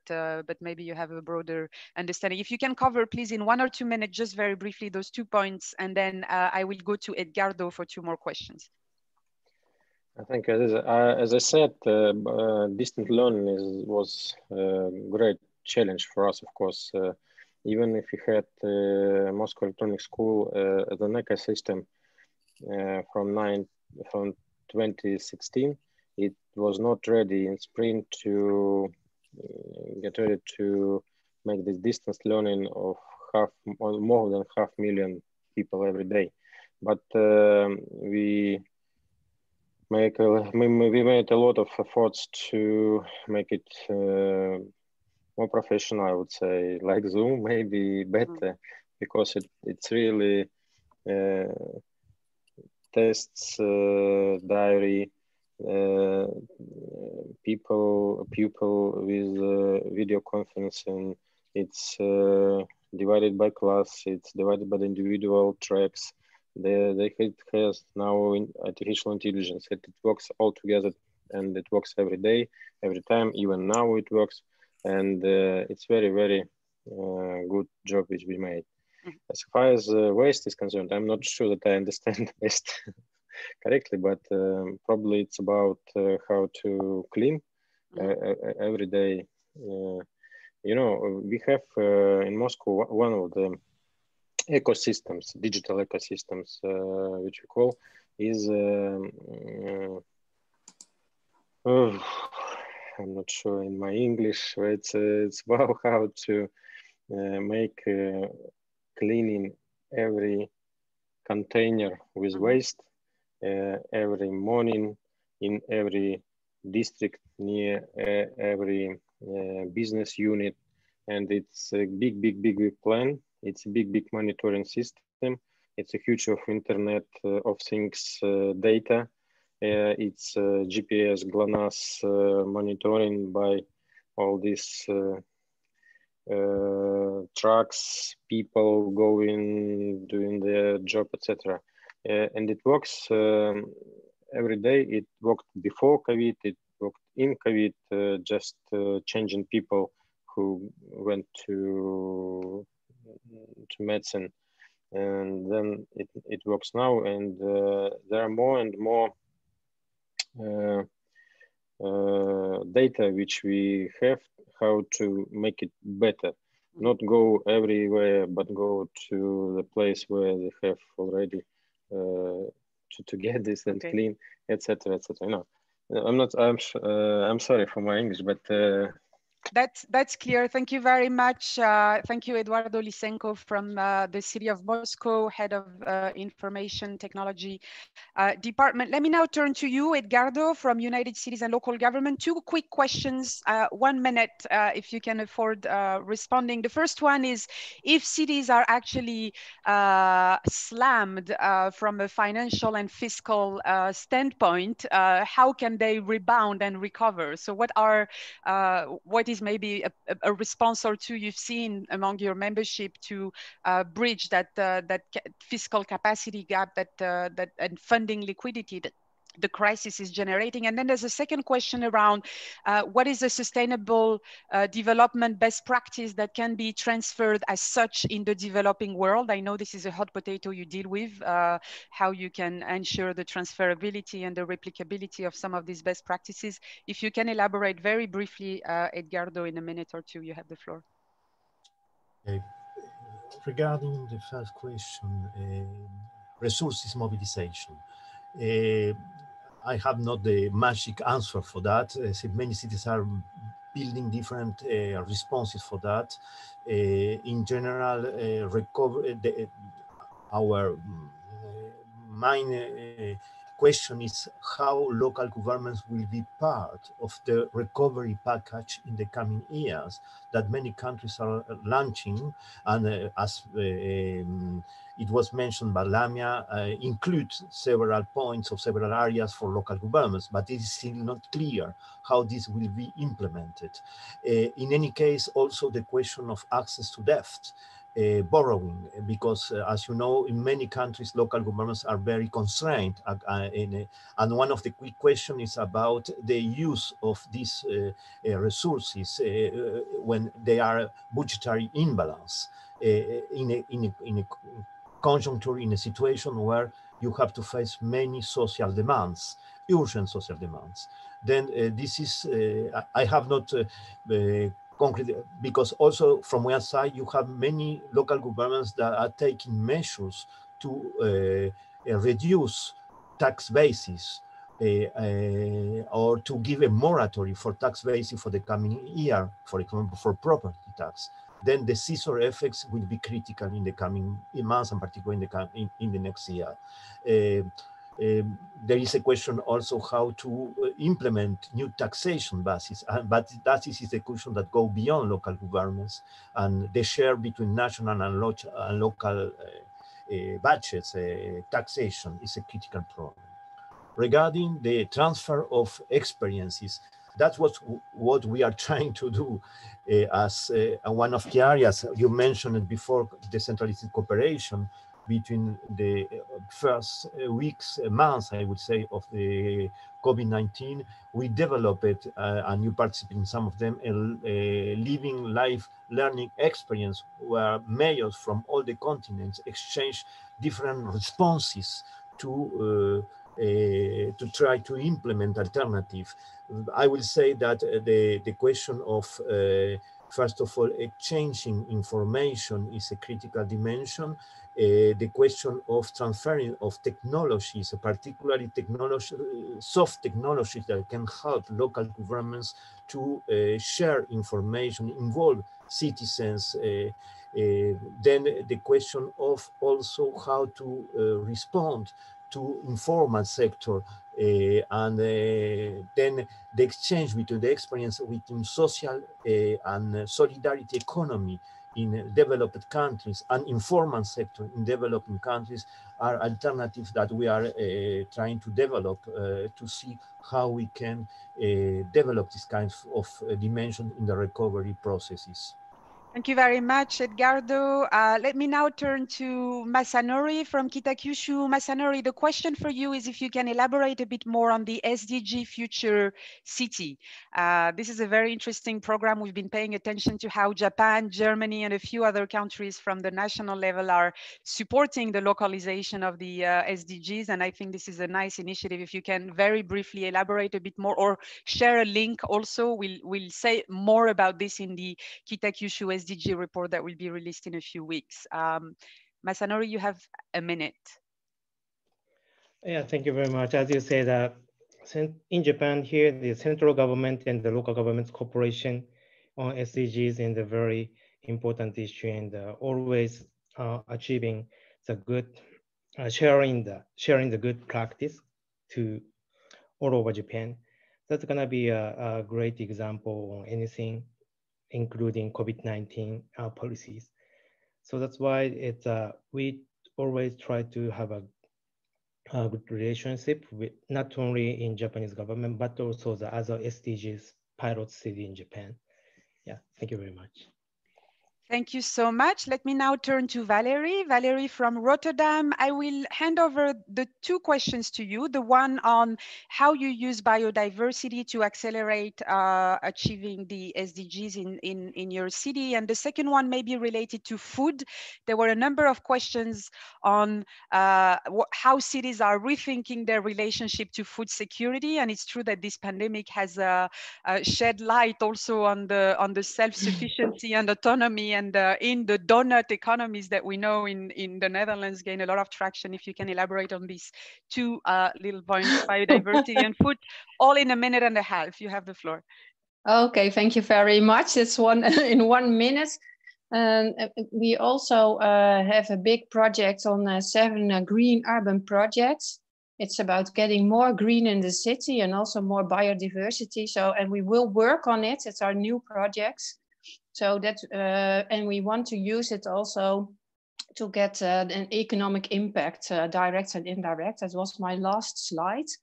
When you have it on food security, it's really an issue. It was already an issue, thinking about how can we support our city with food and get also innovations, because, you know, food produce is also outside of the city. So we're already thinking about it. And it was already a theme, not only during COVID, but also before.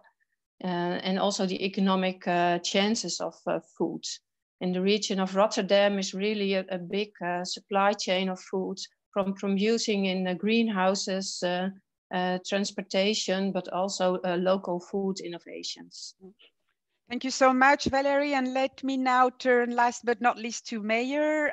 Rio, Mayor, there's a very specific question on whether you still have problems with erosion on the coast that I let you handle or direct our participants to the relevant background material. And maybe I'll put in your hands the question of how you deal with your citizen engagement in a daily basis, and whether you've seen from this COVID-19 pandemic the need for renewing the social contract with the local population, how you've been handling this relationship between local political leadership and citizens in your city.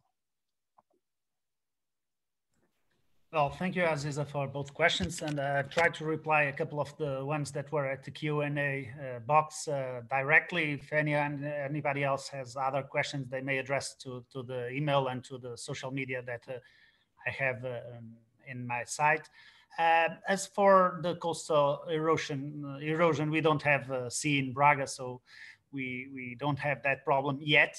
We hope that we will never have for the coming generations. As for the social contract and the people engagement, as I mentioned in one of my replies, I think that the first dimension that is crucial to achieve that is the share of information and the proximity that we have with the citizens. You mentioned in your slide the matter of trust. You have to build the trust between the local authorities and the citizens. And that means that when you listen to people, they have to feel that there's a consequence on that audition, and that their contributes are valued and taken into account in the decisions that the local authorities make. On top of that, we also have some formal consultation processes to engage people in many domains of the local activity. And finally, we try to foster the share of responsibilities, that is to engage people and institutions in the implementation of the project, so that they are also responsible for the achievement of the goals that we pursue. Thank you very much, Mayor, and let me thank and congratulate all the members of the panel for this first sequence of the second day of the roundtable. Thank you for your patience. Thank you for having been concise. I know this is not doing justice to the magnitude of the work you're doing in your respective cities, but I hope this gave the almost 300 participants online now an idea of what is going on and what are some of the hot potatoes that the SDGs can help you deal with. We were dragging a 10-minute delay from the plenary, which we've pretty much managed to catch up. I will now hand over to Stefano to introduce our guest speaker, whom I see connected, Jeffrey Sachs. Welcome, and thank you very much for your time. Stefano, you have the floor. Thank you, Aziza. It's really my great pleasure to introduce Professor Jeffrey Sachs as a keynote speaker. for this session on the SDGs for long-term recovery strategy in cities and regions. Everybody knows Professor Sachs. Professor Sachs is currently the president of the UN Sustainable Development Solution Network, and he is the director of the Center for Sustainable Development at the Columbia University. He's one of the main world architects on the SDGs and on sustainability work in general. Professor Sachs is also currently the chair of the Lancet COVID-19 Commission, and the OECD is contributing to this commission with various experts, including our director, Lamia Kamal Chaoui, that is the director of the Center for Entrepreneurship, SMEs Region and City. Unfortunately, Lamia couldn't join the second part of the meeting, but she said Jeffrey Sachs is an old friend of the OECD, having contributed to different OECD initiatives, including on well-being and inclusive growth. She had the opportunity to meet you, Professor Sachs, in her former capacity as a senior advisor to the Secretary General when she was in charge of the Inclusive Growth Initiative. She said she will listen carefully to your speech, and she believes that your work on SDGs, on COVID-19, your interest in the city dimension will certainly bring very fruitful collaboration and an enlightening perspective to this meeting. Professor Sachs, the floor is yours. Thank you. Stefano, thank you very much, and thanks to all the participants. Indeed, I go back with the OECD a long way, 40 years now, so it's always been a pleasure and an honor to be working with the OECD. It's a great organization and absolutely essential for us, probably the most successful organization in sharing best practices and in understanding what its member states do and how to do better. So I really congratulate the OECD on all its accomplishments. I've been asked to talk briefly about recovery from COVID and the use of the SDGs. Let me start with the COVID because we haven't recovered from it. In fact, we're in the worst of the pandemic right now. What's happening this fall is even dramatic compared to the first wave in the spring. And I do think that we should give some reflection on why we're in this miserable situation. And the point that I would emphasize is we did not learn very much in Europe and the United States about this pandemic in the last 6 months. I understand that in the United States, we've had a president who is absolutely incapable of learning and undesirous of learning. I don't really understand the situation in Europe as much as I'd like to. The reason I make this point is that in the Asia Pacific, this epidemic is under control to a very significant extent. So we're not facing a global shock that is overwhelming all regions. We're facing a global shock that is largely under control in much of the Asia Pacific, but is raging out of control in Europe and the United States. And that's what gives me cause for reflection. The failures are not in the places that normally you would expect to fail. The failures are taking place in highly sophisticated societies that were on the top of everybody's list of preparedness, but have turned out to be unable to respond. So I do want us to reflect on this reality. Now, if you look in recent days in the Asia Pacific, I'm thinking of China, Taiwan, Korea, Japan, to some extent, though the situation's not quite as good. Australia, New Zealand, Vietnam, Cambodia, Laos, Thailand, there are almost no cases, at least judged per million population. China has perhaps 10 cases. My neighborhood has 10 cases. All of China has 10 cases. Taiwan goes days or weeks with no cases, basically. New Zealand, almost no cases. Australia, almost no cases. The United States, hundreds of thousands of cases a day.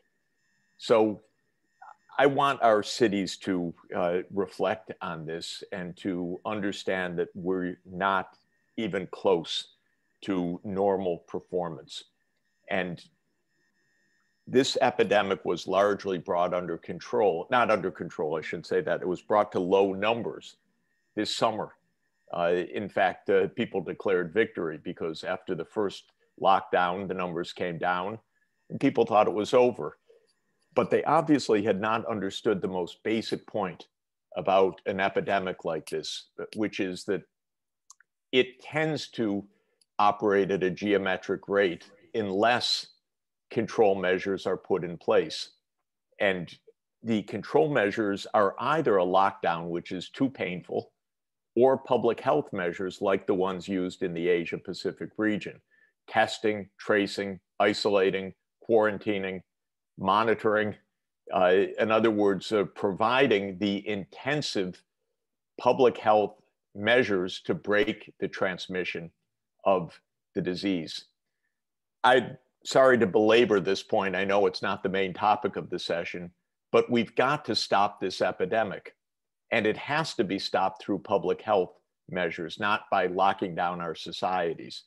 And it's strange for us, ladies and gentlemen, that with 2 billion people living in countries where this epidemic has largely been brought under control, that we're not looking at that experience, understanding it, taking it into account, and achieving it in New York or Paris or Brussels or other cities of Europe, Madrid and so forth, because this is a controllable epidemic that is just not being controlled. Where are our public health teams? Where is the contact tracing, testing, isolating, quarantine, the basic mechanics that could bring this under control? Now, we hope there'll be a vaccine next year. That's the quasi-magic solution. Not quite magic, because there's a lot of hard scientific work, of course, being brought to bear. But we need to have systems of public health that are serious and consequent. And we should learn from Korea. We should learn from Taiwan. We should learn from New Zealand. We should learn from Australia. Okay, I'll stop that little bit of the sermon here. But it's a general point. We need to learn better. And we cannot be in the hands of populistic politicians like Trump or others who are nasty and mindless and taking us in dangerous directions. And that's true of the SDGs more generally. This requires knowledge, systems, seriousness, learning best practices. Now, why are the SDGs important? They're important basically because they're about a decent society. All the SDGs are economic and environmental rights, stated as 17 goals. They're really no different from the Universal Declaration of Human Rights, that everybody has a right to healthcare, to education, to social protection, updated to include our rights to a safe environment, to the end of human-made climate change, the end of destruction of biodiversity, the protection of land area, and so forth. So that's why the SDGs are important, because they're a guidepost to a better life and a better society. They're a normative set of principles that are so fundamental that the whole world agreed on them. Now, we're not achieving them exactly in the same way that we have not achieved stopping the pandemic, because to achieve any goals like this requires seriousness of planning. It requires taking the objectives rationally and seriously, looking at what is needed in terms of budgeting, what is needed in terms of regulation, what is needed in terms of cooperation between government, business, what is needed in terms of deployment of technologies, especially digital technologies and renewable energy. So in order to stop a pandemic or to achieve the SDGs, one needs plans. and one needs detailed, consequent roadmaps of how to move forward. We know that there are a few major categories of challenge that we face to achieve the SDGs. I like to think of it as 6 basic categories. The first is to ensure that everybody is getting a good education. Every child is in school. The schools are properly equipped. The curriculum is up to date, and so on. That's a whole host of organizational challenges. It's become dreadfully difficult during the pandemic because the kids aren't in school. Of course, this is one of the highest costs of this pandemic, is what it's doing to our children right now. The second goal, clearly relevant, is universal access to public health services and to healthcare. And this too, we know not only from the pandemic, but more generally, is a systems management issue that requires a constellation of financing, organization, and deployment of technologies. We've seen, once again, how digital technologies will be essential for health services. The third dimension of the SDGs is moving to sustainable energy practices. Fortunately, Europe is on its way to do this. The United States, now we have Biden coming in, who's promised to start a belated federal effort in the United States. But for the cities, this means, of course, working with state and national levels, or provincial and national levels, to plan out the transformation of energy systems from fossil fuels to renewables. This is a planning process beyond anything else. We know where we have to go. Also, the cities have to get ready for electric vehicles. They have to get ready for the infrastructure of becoming all electric cities. Fortunately, many European cities are well on the way to accomplishing this. And again, we're going to need best practices. The fourth area of transformation is sustainable agriculture and sustainable land use. The farm to fork program in Europe, for example, as exemplary in this. This is a very complicated set of issues that were just touched on. Aziza mentioned it a moment ago, the need for food security, better diets, less food waste. Many, many issues are part of this transformation, but basically our food systems are not sustainable, nor are they resilient. And so we have a global food crisis because the agriculture system itself is the greatest source of anthropogenic damage to the environment, and it's the most vulnerable of all our economic systems to the environmental change. So this is why this is such a crucial area. The fifth area of transformation is to make our cities themselves more livable. We're going to have huge technological changes in the cities. We are moving to digital cities, all electric cities, more e-commerce, obviously more teleservices and e-services, more fundamental change of mobility, not only public transport, but no doubt shared vehicles, much less vehicle ownership, autonomous mobility. So this will reshape our cities, but I would argue in ways that will make them far greener and, if well designed, far more pleasant places to live, which is a fundamental goal of our cities and of the SDGs. And the sixth transformation, which I've mentioned for each of the first five, is the digital transformation. It's clear that this is the most important cluster of technologies for the changes ahead. I think it's a basic proposition that if people are not online now, they will not be able to partake of their own citizenship and their own empowerment. And so we still have a global crisis of even non-connectivity for half the world's population, according to the most recent estimates. And when families are not online, children cannot be in school, people cannot attain e-services, they can't participate in e-commerce, which is increasingly vital. They cannot partake of e-payments and so many other basic functions of life now. So, and fundamental priorities, universal access to broadband as a basic condition for us moving forward in an inclusive society. Of course, there are a host of fundamental challenges around a decent digital age.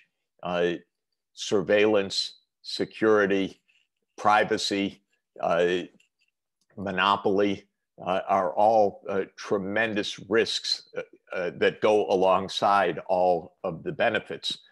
Right now, 5 companies in the world, Microsoft, Amazon, Google, Facebook, and Alibaba, have $6 trillion of market cap because they become the center of the world economy. This is quite dangerous, actually, the concentration of power and wealth that is quickly taking place. So this is the downside of the digital. But all of this is to say that the SDGs are a set of normative principles for a decent, inclusive, sustainable society. They have to be our roadmap because they are the statements of, as literally was said when they were promulgated, the future we want.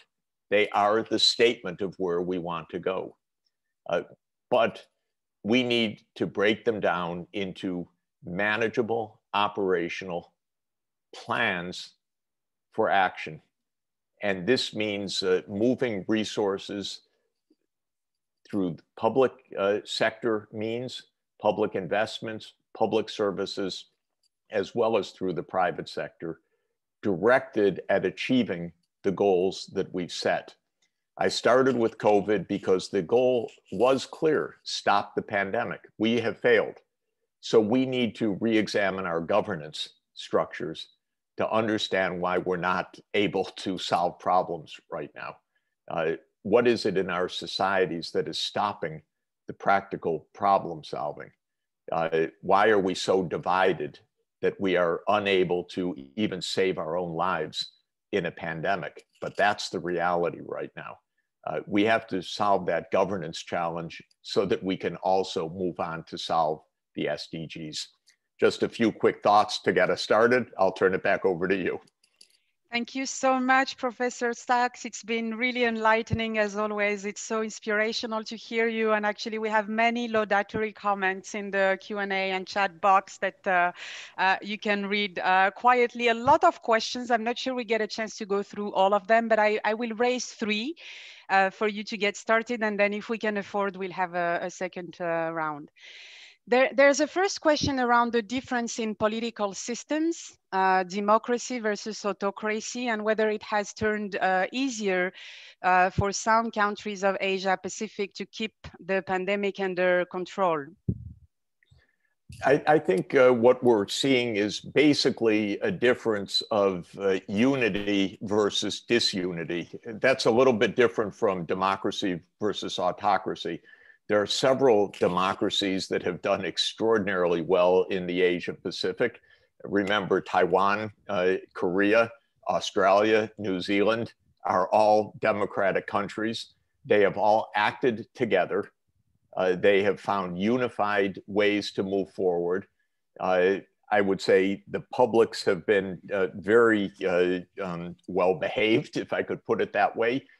Unlike my country, they don't show up with machine guns on state capitals and talk about hijacking governors and so forth. They've actually been in a situation of trust with the national governments. But these are democracies. Then there are one-party states, China, Vietnam, Cambodia, Lao PDR, that also have done extremely well. It's not simply autocracy in Asia or democracy in the West. It's much more complicated than that. It is actually societies that are functioning better in the Asia Pacific right now, that are not so divided, that have been able to mobilize public responses and have them adhered to by the public. The YouGov surveys that we have show high levels of trust in the Asia Pacific between government and the population, whether in the autocracies or the democracies. There's trust. And I wouldn't doubt that people might say, oh, you can't trust the poll in country X, Y, or Z. I'm not so sure that that's really the lesson we should just grab. We don't trust our governments in the United States and Europe right now. Of course, I don't trust my government. I think it's the worst government we've ever had in American history, this particular administration. And it's done a disastrous job, and our country's incredibly divided. And I think that that is all a reflection of our reality right now. In the United States, by the way, we can't solve anything on any single issue for years, nothing.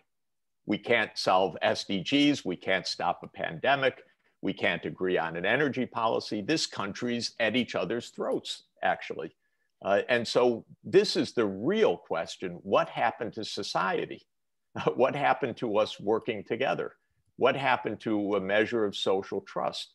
Well, we're beset by such tensions, by fake news, by social media, by so many things that give these alternate realities right now that we couldn't even figure out to wear face masks in the United States. That became a major cause of murders, protests, unbelievable.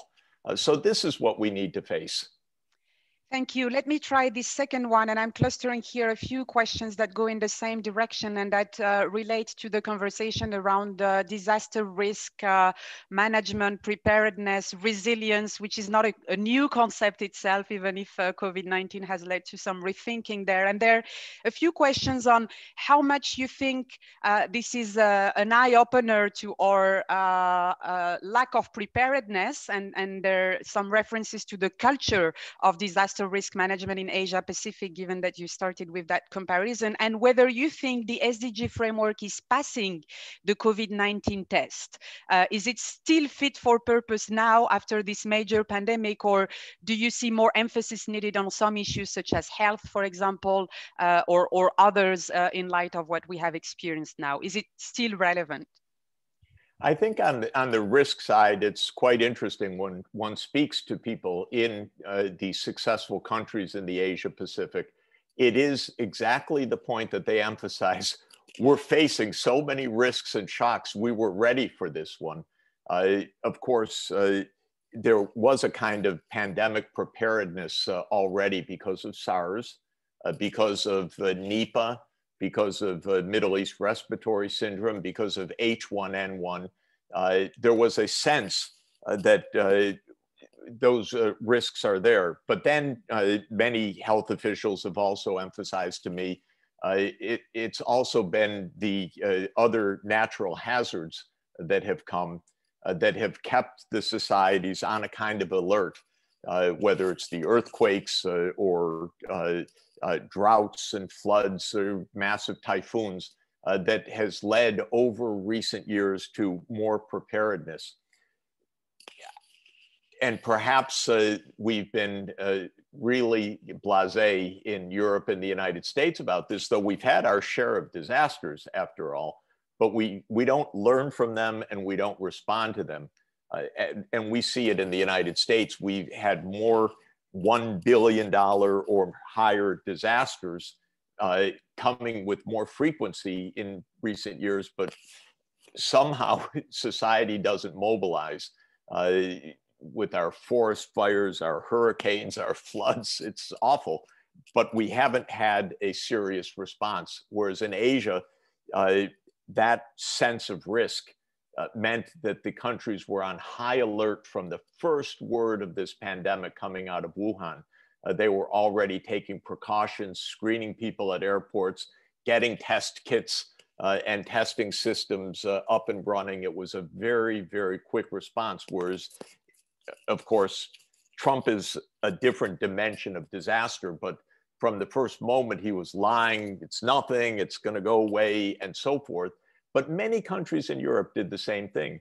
And then what's shocking to me about Europe is that after the first lockdown, restrictions were lifted, Europe went on its August vacations, and it brought back the pandemic. And so where was the attention to this after that first grace period, that the numbers had come way down? Maybe grace period's not the right word, but there was a sharp reduction. But then the precaution was lifted as if it's gone. And so we're not ready for this. Now, in terms of the SDGs fit for purpose, let me be clear, we weren't achieving them before COVID. We're definitely set back now, and we're definitely not on a path to achieve them in the future. This doesn't make them impossible. This just means we're not governing properly. Governing properly means you sit down and say, in 2030, we're supposed to be at this point. Today, we're at this point. How are we going to close that gap? Oh, that's going to require hiring 10,000 new teachers in our city, or whatever it is. And then how are we going to pay for that? We're going to have to do X, Y, and Z. It means closing gaps, solving problems, taking goals seriously, working backwards from where we're supposed to be in 2030 to where we are today, and then asking what is the process to get us there? Or to put another most basic idea forward, nothing original, we have to be net zero emissions by 2050 everywhere in the world in order to have even a shot at climate safety. It may not even give us climate safety, but this is our only hope. Now, to reach net zero emissions by 2050, we have to stop selling internal combustion engine vehicles by 2030. Okay, we have to set midpoint timelines. We have to say no more investments in fossil fuel power generation, because we'd actually have to throw it out before we reach 2050. So the utility sector needs to make plans based on a timeline for success. My point is that the SDGs are more relevant than ever because it's more urgent that we use them as a guideline for how we want to build the future. But we need a different kind of governance. Looking ahead, planning ahead, thinking ahead, and making pathways to success and explaining financially how to do this. And it varies place by place, but one point about the pathways is you have to pay for investment. And so one has to do financial analysis. And if the financing doesn't meet the investment needs, we need to mobilize more resources. We need to stop tax havens. We need to raise taxes on the big tech companies. We need to put in wealth taxation. In other words, once you do the analysis and find out the investments that need to be made, we can't say, we can't afford that, so we leave 100 million kids without school. We have to say, how are we going to afford that? Well, Mr. Bezos has $190 billion of wealth this morning. Maybe he can pay more. Or Amazon is worth $1 trillion roughly. Maybe they can pay more tax. We're going to have to solve those practical financing problems. Thank you very much. And that taxation agenda very much at the core of OECD's priorities these days. Absolutely. As well. And OECD is leading this. And now that we have done our job in the United States of getting rid of Trump, now we need to actually agree on the OECD solutions, because OECD has put forward a blueprint for taxes that is right. And so we need to move forward.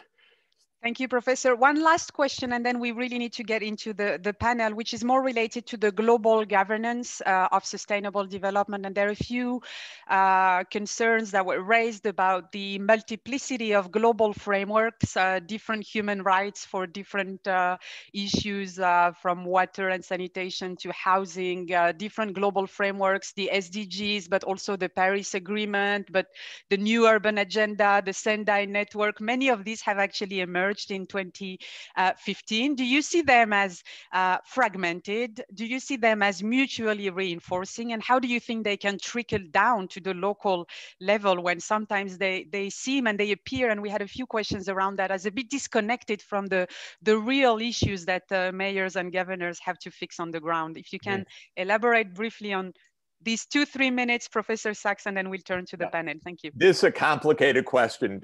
There is no simple governance, because we're actually talking about the whole world, multiple systems, major divisions of responsibility, 193 governments.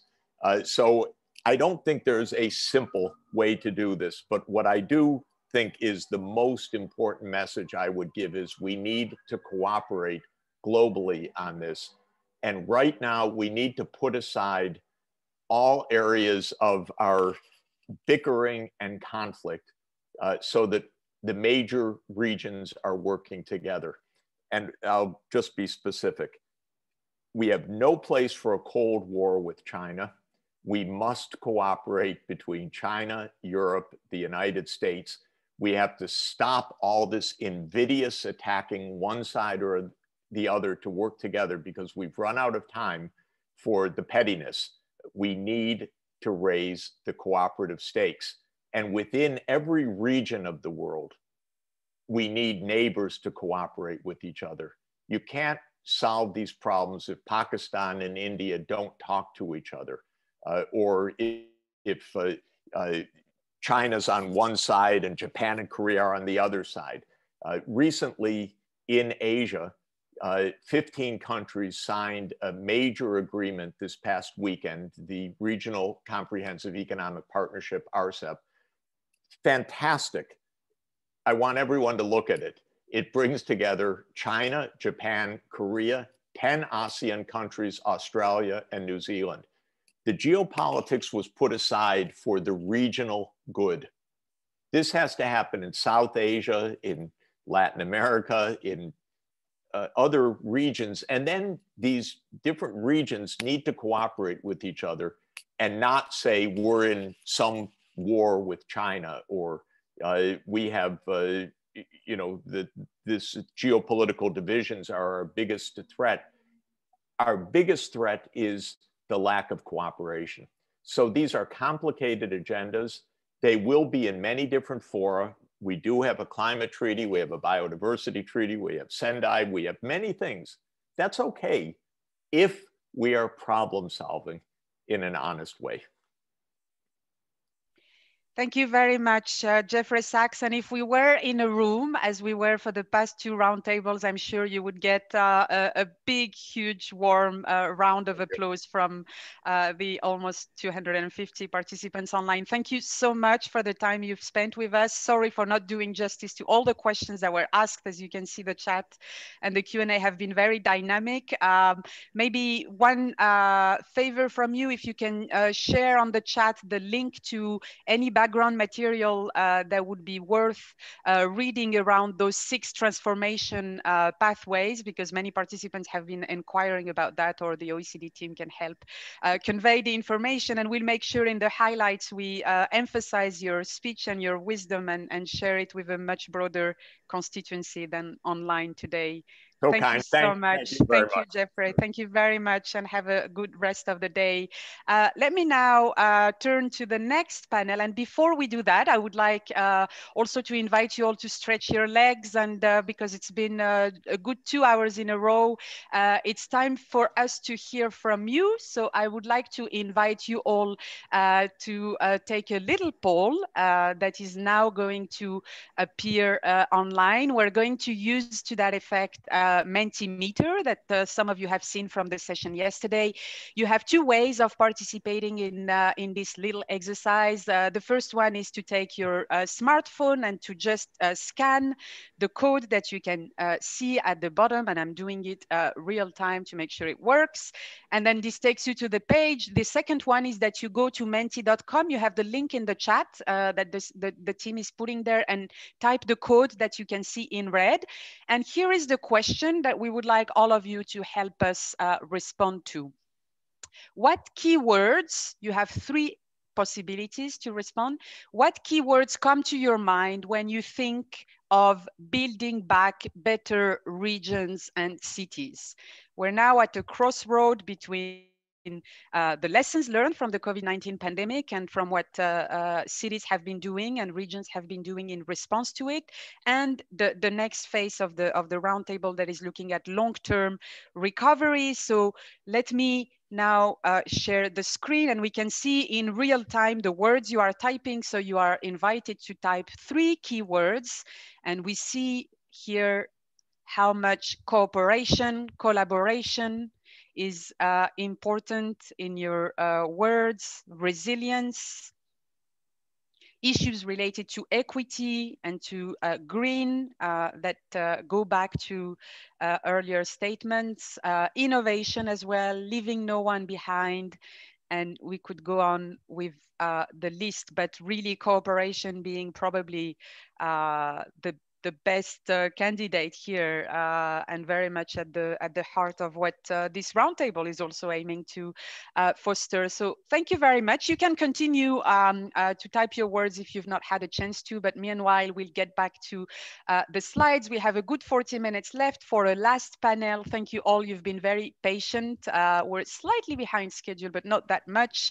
And it's now my pleasure to invite a number of representatives to share basically what they've been doing with this long-term recovery lens, apart from the emergency measures that they've been dealing with, being at the front line as mayors, governors, or local and regional representatives of this crisis, and some thinkers that have also been taking stock of what's going on. And it's my pleasure to get started with Guto Silva. Guto, you're the Chief Secretary of the Civil House in the state of Paraná in Brazil. Paraná is one of the pilots of this program on a territorial approach to the SDGs. You have, as the previous speakers and as the next ones, 5-6 minutes to make your intervention. Guto, you have the floor. Thank you, Ms. Aziza. I'd like to greetings, everyone. And first of all, I'd like to congratulate Mr. Sachs for your encouraging speech. And I'm very proud to be able to speak in behalf of the Paraná state government in Brazil. And I'd like to take this opportunity to greet and thank the OECD and Viking County team for this invitation. Let's not forget that Viking County is one of the beloved partners, pilot partners in the OECD program, territorial approach to the sustainable development goals. Well, the COVID-19 pandemic that we are experiencing globally, and keep in mind that I thought we talk about recovery, it's not over yet, to reinforce the need to put sustainability at the heart of our actions to recover better. And before I mention long-term strategies, I'd like to briefly highlight 7 short terms strategy actions for recovery, growth, and economic development of our state in Brazil. This action will be placed between the years 2020 and 2022. And most of the actions that I will point out are perhaps more related to the SDG 16, in the sense of strengthening the government and an institution to the mission of leading this process. We must change old paradigms, and here I couldn't agree more with Mr. Sachs. One of the biggest challenges we face is to abandon the business as usual behavior. And with the 7 parts we are working in Paraná are efficiency in the use of public assets. We review all use of the rental contracts of public buildings and the light of sustainability. efficiency of use of the vehicle fleet. We will drastically reducing the number of vehicles by joining a rental car program called TaxiGov. Also, we are promoting the improvement of human research management, saving financial research, investigating possible problems in the payroll. Regarding the digital innovation, the idea is to increase the population's access to online service, and they're using startups to make our local administrations to make strong and more agile to the terms of the service provided. And number 5, for this strategies, we are regulate outsource service in order to reduce costs with payroll and the social security debts as well. And the 6 points, we are regulate remote working. It would be necessary to rethink how to plan telework environments, which is important to reduce overhead costs, to increase productivity, and to optimize the use of physical space. And finally, the 7th point, it's cutting red tape. We will simplify government actions and providing public service without losing quality, and modernize the functioning of the state with better organization and work with each agency. And above all, regarding long-term actions, we are, of course, counting on the OECD recommendations that will be present on the 2nd mission here in Paraná in early December. And we like, of course, invite everyone here in this roundtable. And we want to see the famous OECD slogan put into practice in our states, developing and implementing better policies in order to build a work plan to improve people's lives. People's lives is more than our greatest desire, but it's our obligation. And for last, Mr. Aziz, I'd like to take this opportunity to tell the great job and support of Mr. Stefano and Mrs. Aline, doing with her is with Mr. Kelly, that coordinate the Economic and Social Development Paraná State Council, which is chaired by the government. And the council works management in quadruple helix, involving, of course, government, private sector, academy, society, because we strongly believe in the SDGs 17 to success. And of course, we need this to have this new social contract to improve this relation here with Brazil and Paraná with the OECD. Thank you for the opportunity, Mr. Aziz. It was very, very good to see you again. Thank you so much, Guto, and to all the team in Paraná. I have to say it's been a fascinating experience to start this policy dialogue. And as a piece of information for participants connected, the report will be launched at the beginning of 2021. We are in the final stage of fine-tuning the recommendations, Paraná being one of the 9 pilot case studies of this program. Thank you very much, Governor. And let me now turn to another Latin American representatives and introduce Silvina Rivero. Silvina is the Secretary General of the regional government of the province of Cordoba in Argentina. This is another province, regional level. We've been doing extensive work at the OECD with. Silvina will be speaking in Spanish. So for everybody's background, you have just seen appear at the bottom of your Zoom bar, a globe that says interpretation. If you click on and you click on English or Spanish, but most importantly, you should also click on the mute original audio. So you are not bothered with the background. Silvina, muchas gracias por estar con nosotros y te doy la palabra. Gracias.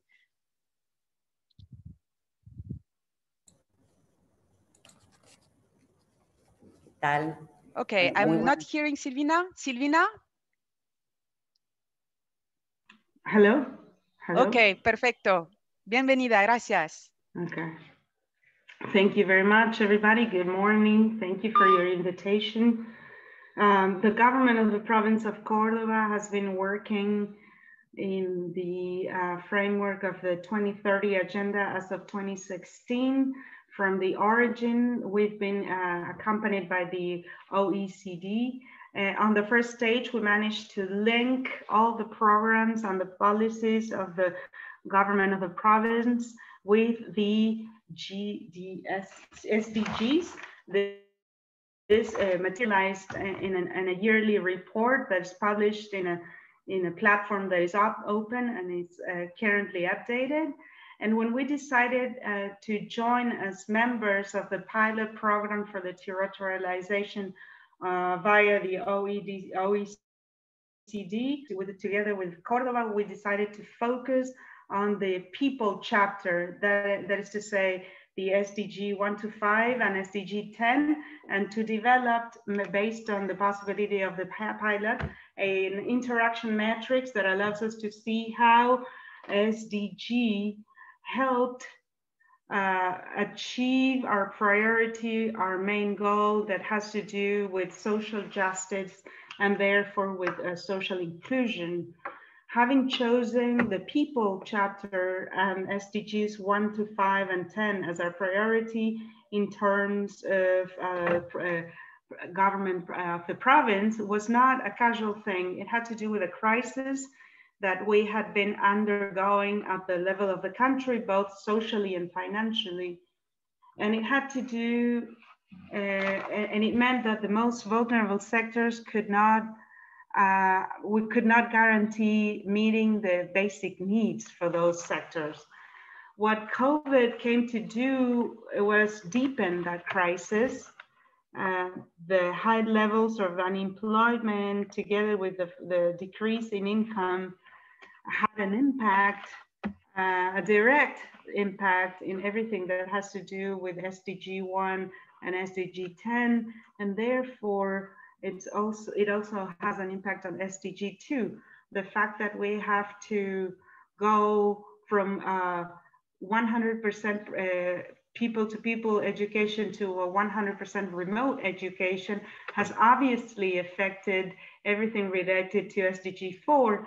And the health crisis in terms of SDG 3, given the stress of our hospitals, the infection in the city, the mortality rates, the crisis has also has had a negative effect in gender and SDG 5, not only because of the vulnerability of women and her participation in essential activities and exposure to infection, but what the confinement meant in gender violence terms.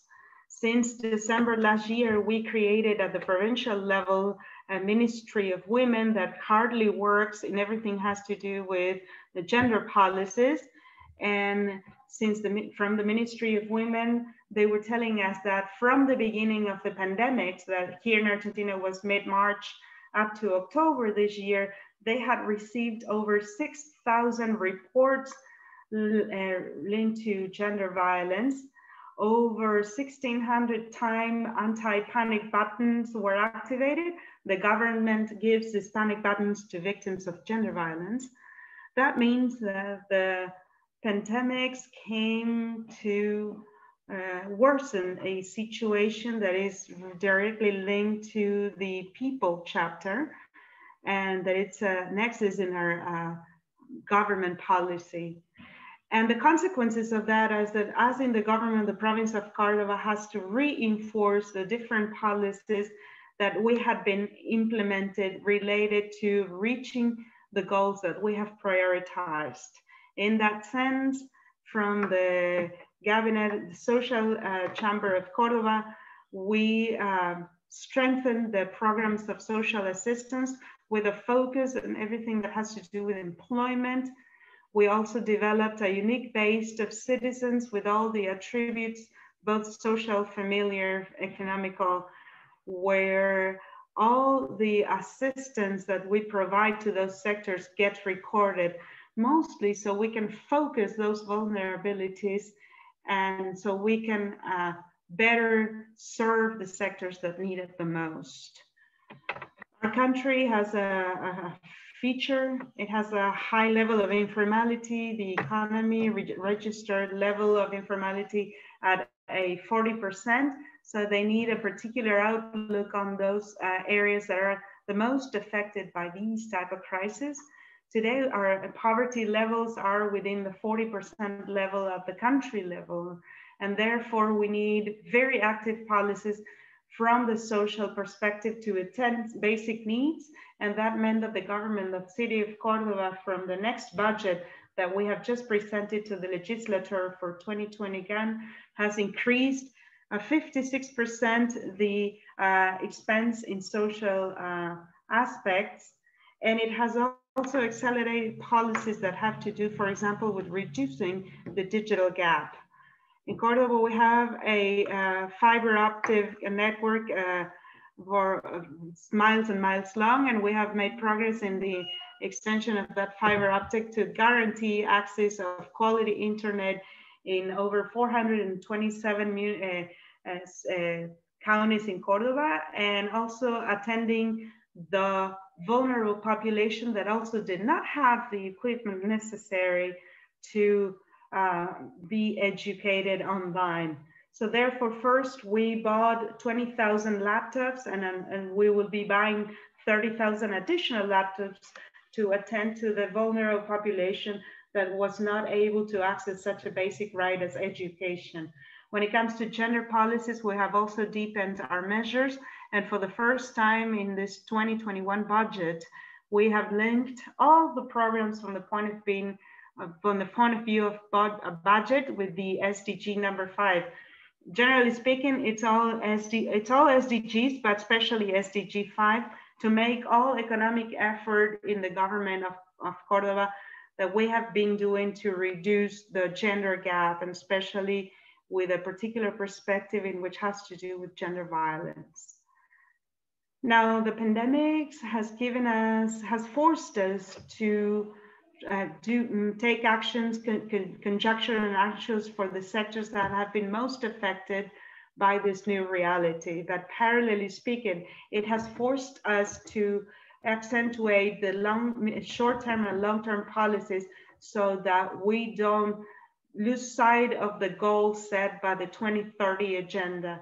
And in line with what Professor Sack was saying in his wonderful presentation, we have made progress, for example, in policies to diversify the productive matrix, to promote a new law of bioenergies and biofuels and transformation of biomass, with a new law of knowledge economy, taking profit of the comparative advantage of Córdoba, considering its 12 university and its technological plant, thinking in a new matrix with a new perspective placed on economic sustainable development that seeks an interactions that allows us to provide the situations that will get us closer to the goals of the agenda. In that sense, the interaction matrix that we developed as of the pilot test that we did thanks to the OECD, it's a vital tool because it gives us the conceptual framework to analyze how each policy and program from the government linked to the SDGs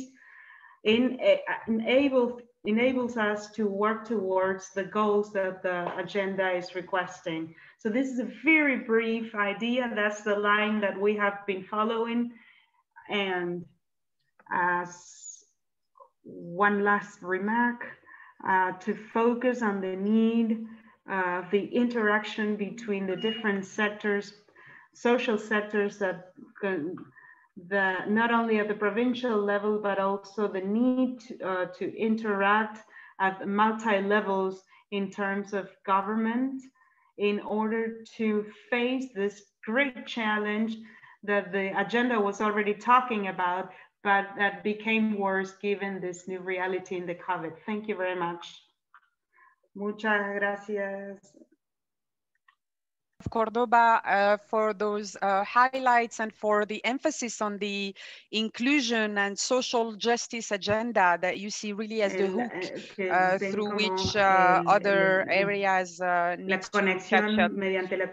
We are going to, maybe you need to put yourself on mute, Silvina, so we don't, well, you are on mute, so the interpreter may be on mute as we are stopping the interpretation here for the official meeting. Thank you very much. Let me now turn to our next speaker. It's my pleasure to introduce Beatrice Tolaine, the Deputy Director of the European Committee of Regions. Beatrice, we've done fantastic work with your teams, including a joint survey on the SDGs in cities and regions, and more recently, a joint survey on the COVID-19 impact on municipal finance. Thank you very much for being here today. If you can provide some insights on how, from the core perspective, you've been looking at these issues of recovery. Beatrice, you have the floor. Thank you, Aziza, for all these kind words and also for the opportunity to join this panel. First of all, of course, I would like to congratulate the OECD for its commitment, its permanent commitment vis-à-vis the local and regional authorities as key actors to reach the SDGs. And also, what is very important is support for developing their capacities in that perspective. So it is, from our point of view, the perfect momentum for organizing this roundtable, as we need a new impulse in our collective engagement in the context of this pandemic. I am particularly proud to represent the European continent in this panel, as obviously the COVID-19 has exposed a number of vulnerabilities, but also highlight huge capacities to react, interact, and provide also a new comprehensive response to this multidimensional crisis.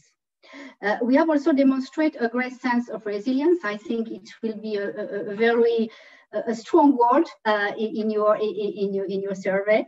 As resilience is not only the ability to cope with challenges, but also to undergo transitions. And a more resilience Europe needs also a better implementation of the SDGs, which are still and more than ever high at the EU transformative agenda. And following Professor Sachs' guidance, I will mention 3 crucial steps to support this process.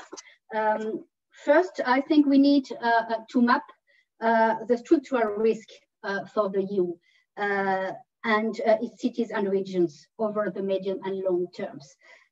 We are quite fragile, we have seen, and we need to learn from these vulnerabilities and fragilities.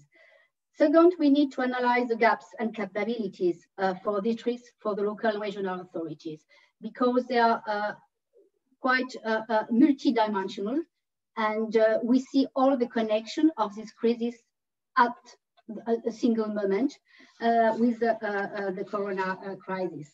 And third, we need, of course, to impose multi-level solutions to shape the systemic transitions from local to global, from global to local. This is clearly the main lessons learned from this crisis. So to achieve this goal, at the Committee of the Regions, we are arguing for 4 years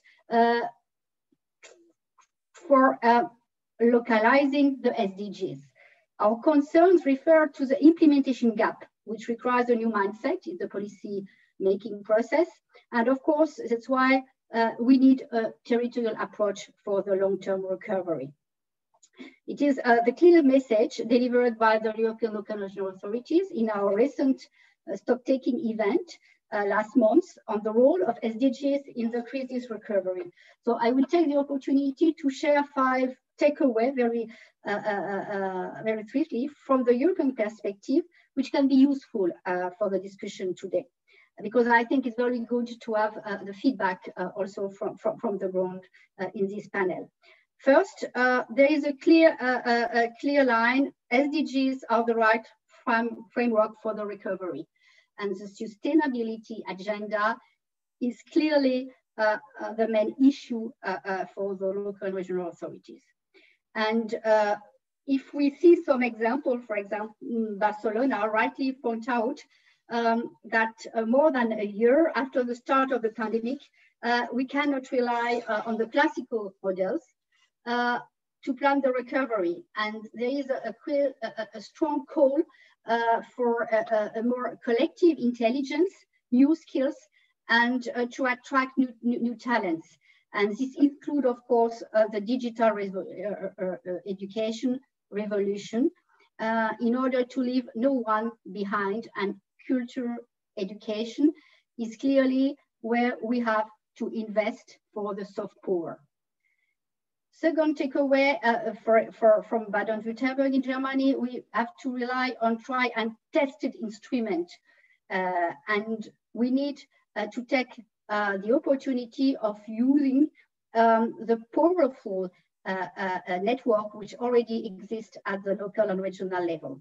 We need, of course, to attract more coordination with the academic world, public administration, to reshape our strategies.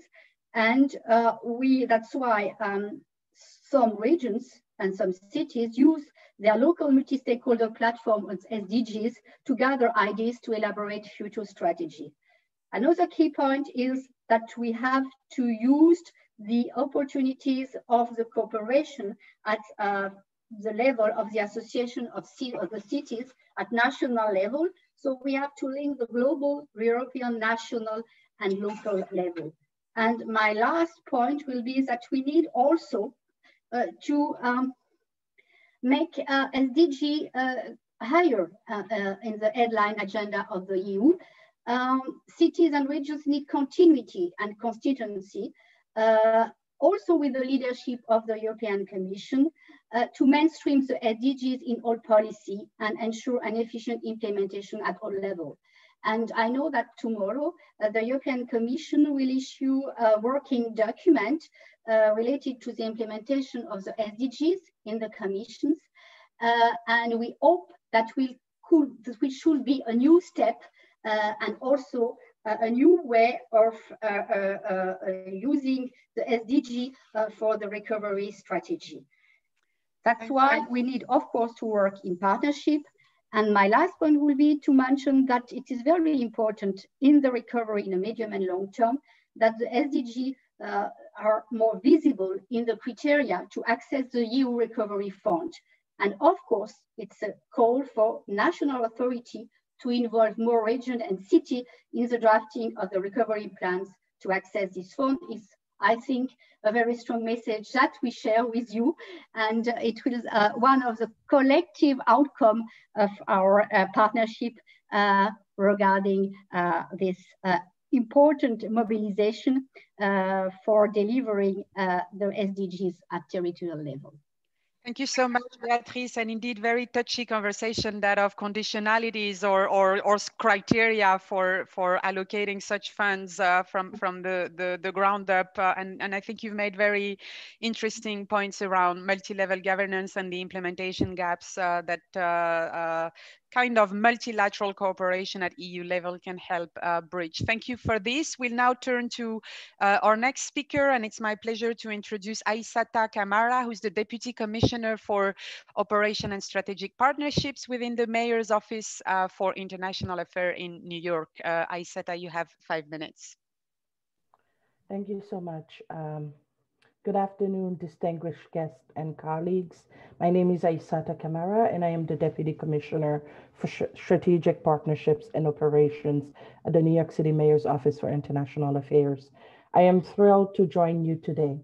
And before I start, I want to thank the organizers, especially the Organization for Economic Cooperation and Development, OECD, for bringing all of us together. I also want to thank Professor Sachs for such a wonderful and critical contribution. As we navigate these difficult times, it is truly important to hear from colleagues around the world on strategies towards long-term recovery from COVID-19, as well as ways the framework of the Sustainable Development Goals can play a role in this process. It is important to remember the impact of COVID-19 on people, especially those who were already struggling to meet their basic needs. And as a result, on local governments as the first line of service delivery and resource delivery. Until very recently, New York City was the epicenter of the pandemic in the United States. Day after day, our city experienced thousands of new infections and hundreds of deaths that impacted the city in ways never seen before. Since the beginning of this crisis, our city government recognized the need for strong actions to ensure the safety of our fellow New Yorkers. Some of these actions included uh, providing free laptops and tablets to students across the 5 boroughs so that they could take part in remote learning. And this was especially important in ensuring our city's commitment to SDG 4, quality education. We also launched an aggressive test and trace program in our communities of color that are heavily affected by COVID-19. And finally, we opened more than 400 food hubs where any New Yorker could get free grab and go meals without any questions asked. With more and more families going hungry as a result of the pandemic, this action was critical in addressing SDG 2, zero hunger, and ensuring that every New Yorker has access to meals regardless of the challenges that they're facing. As a result of the strong measures, as well as our city's vital leadership, our infection rates have remained relatively low, and we're continuously working with New Yorkers to offset a second wave. However, our work does not stop there. As we continue to address the challenges of COVID-19 and look to build back better, it is important for cities to continue to share best practices and key strategies towards building a stronger future. At the New York City Mayor's Office for International Affairs, we connect local initiatives to global efforts. And for background, in April 2015, New York City committed to the principles of growth, equity, and sustainability, as well as resiliency through our groundbreaking One NYC strategy, which is a model for sustainable development at a local level. This strategy charted the path forward for achieving goals such as lifting New Yorkers out of poverty, expanding access to nutritious and affordable food, and ensuring that those on the front lines of climate change, often the most vulnerable New Yorkers, are protected against its risk. A few months after One NYC was finalized in September 2015, world leaders gathered at the United Nations in New York City and committed to the 17 Sustainable Development Goals. Recognizing the synergies between One NYC and the SDGs, our office established Global Vision Urban Action, a platform in December 2015. This platform uses the common framework of the SDGs to both share our successes and to learn from others on ways we can better serve New Yorkers. After hosting various engagements with both local and global partners through the program, our office wanted to take New York City's commitment to Agenda 2030 even further. In July 2018, we became the first city in the world to submit our SDG progress report directly to the United Nations, thus demonstrating our commitment to accountability in achieving the Sustainable Development Goals. And this is known as the Voluntary Local Review. The Voluntary Local Review is a report that enables local governments to share their progress towards the implementation of the SDGs directly with the United Nations. It allows governments to analyze challenges such as climate change, migration, and even the COVID-19 pandemic. Cities and other local governments must utilize their collective power to advocate for and to create change. This belief was one of the driving forces behind our decision to launch the New York City Declaration on the Voluntary Local Review last year during the General Assembly. At the time when we started, we had approximately a dozen signatories, but since then, the Voluntary Local Review has become a true movement. We now have over 210 cities and states from nearly every region in the world that have committed to sharing ideas and using the SDGs to accelerate change in their communities. And so Even as the COVID-19 pandemic reshapes our reality, subnational governments must continue to use the process of the voluntary local review as a way of helping them address the gaps and disparities within their local communities. And to ensure that we call on every local government to join us with the voluntary local review and to join other local colleagues in finding solutions to ending the COVID-19 pandemic. We see the voluntary local review as a process that is an opportunity for cities to take part in global conversations. And so if you have not already done so, we urge you to join the movement. And we also ask all of us to make sure that when we are building our recovery, that we do not leave anyone behind. I thank you for your kind attention, and we look forward to collaborating to achieve the SDGs. Thank you. Thank you very much, Aissata, and also for putting a very concrete lens at some of the emergency responses that you've brought in New York, from free laptops all the way through food hubs, but also the long-term vision in leveraging the potential of the goals for the recovery and ways forward. Thank you for this. Let me now turn to our last but not least speaker. Thank you, Tony Pipa from Brookings Institute, for being with us, Senior Fellow at the Brookings Institute. You've been working extensively on these issues of localizing SDGs. Tell us what you've learned and any wisdom you have going forward. You have 5 minutes, Tony. Well, thank you, Aziza. Thank you to the OECD for having me. Welcome all, and congratulations on the work that you continue to advance through the territorial approach to the SDGs. Just to zoom back a little bit, Aziza, as you said, look, COVID's really struck at the heart of cities. It's 90% of the deaths or more have been found in cities. And so, and much of the frontline response has fallen to local government leaders. And so when we think about recovery from COVID, I think it's really important for us to ensure that city leaders are at the table when we're making global policy decisions about what a transformative recovery looks like. And, city leaders have been dual tracking.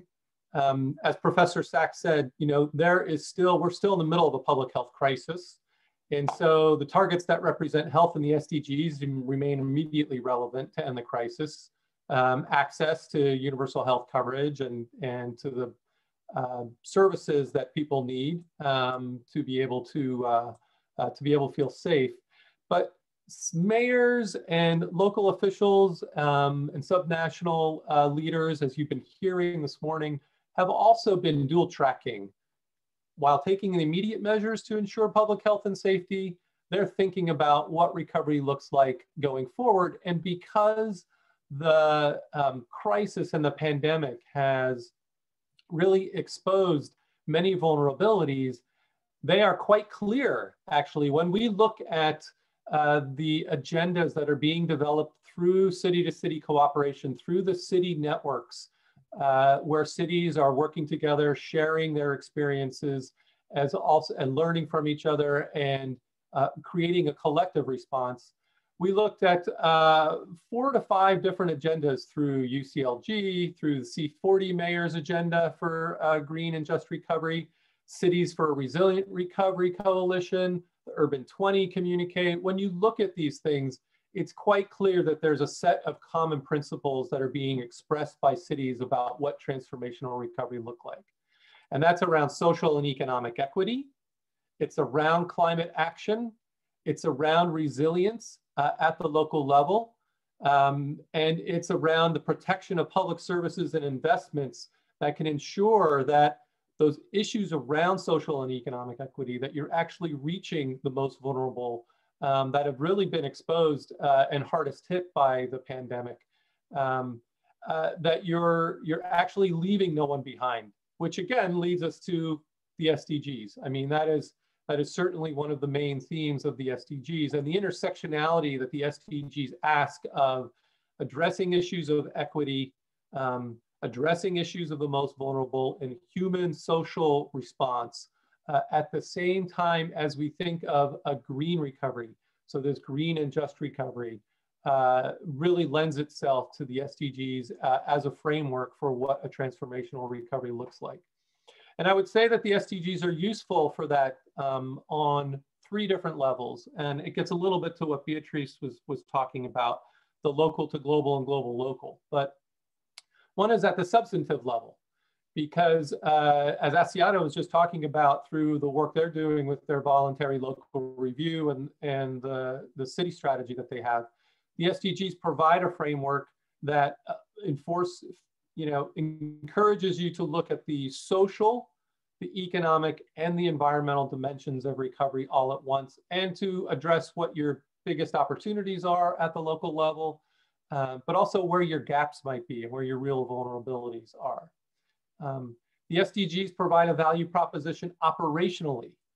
So the voluntary local review that Asada just talked about is actually a tool to bring different parts of the city and government together to break down silos internally, also to provide a wider lens on governance with other stakeholders throughout the city, and to ensure that their contributions and that they're focused in line and complementing what the city government is trying to achieve. And then it is a value proposition really for global governance. The SDGs, after all, were committed to by national governments. It's a commitment that they're making. The SDGs provide a common language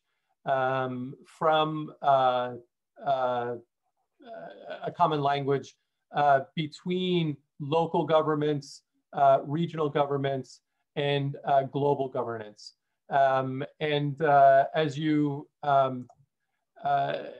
As cities focus on the SDGs, it's providing them a way in which to show in concrete ways what they are contributing to be able to make a transformational recovery.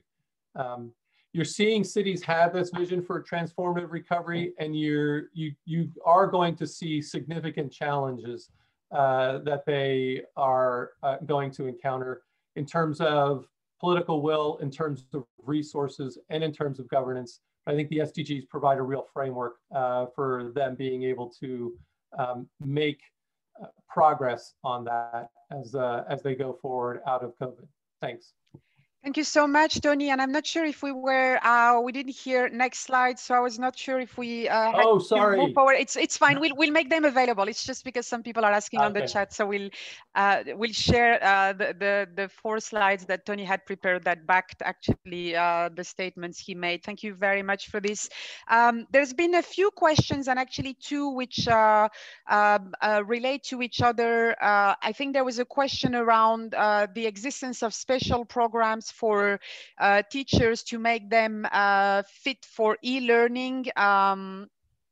I will let maybe the representative from New York respond in the chat if you can, Aisata, because you did mention some of the digital support for early childhood education, and if you have things related to teachers as well to support them in that transition towards digital in these days of lockdown. And maybe someone from Cordoba can also respond in the chat. For the sake of time, I'm rushing you, sorry, I won't go back to presenters to respond. And then there's a big question on youth as well. And maybe Tony, I will ask you on that one because all those big city networks and diplomacy you've been engaged with are not really youth representatives, but at the same time, we know, there is an engagement group out of the G20 that is the Y20 that was also in Cordoba actually for one of the last meetings. How much have you been exposed to this youth discussion and where do you see any role for local and regional governments on that front? Maybe Tony, I will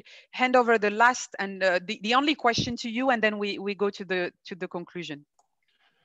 So to your point about youth, we're actually seeing, especially through partnerships that cities and local governments are having with universities, a great, I think, exploration of what youth leadership means to this particular agenda. And it is at the local level with cities and through engagement, civil society, and universities that youth are really being able to work directly with city governments and city governance.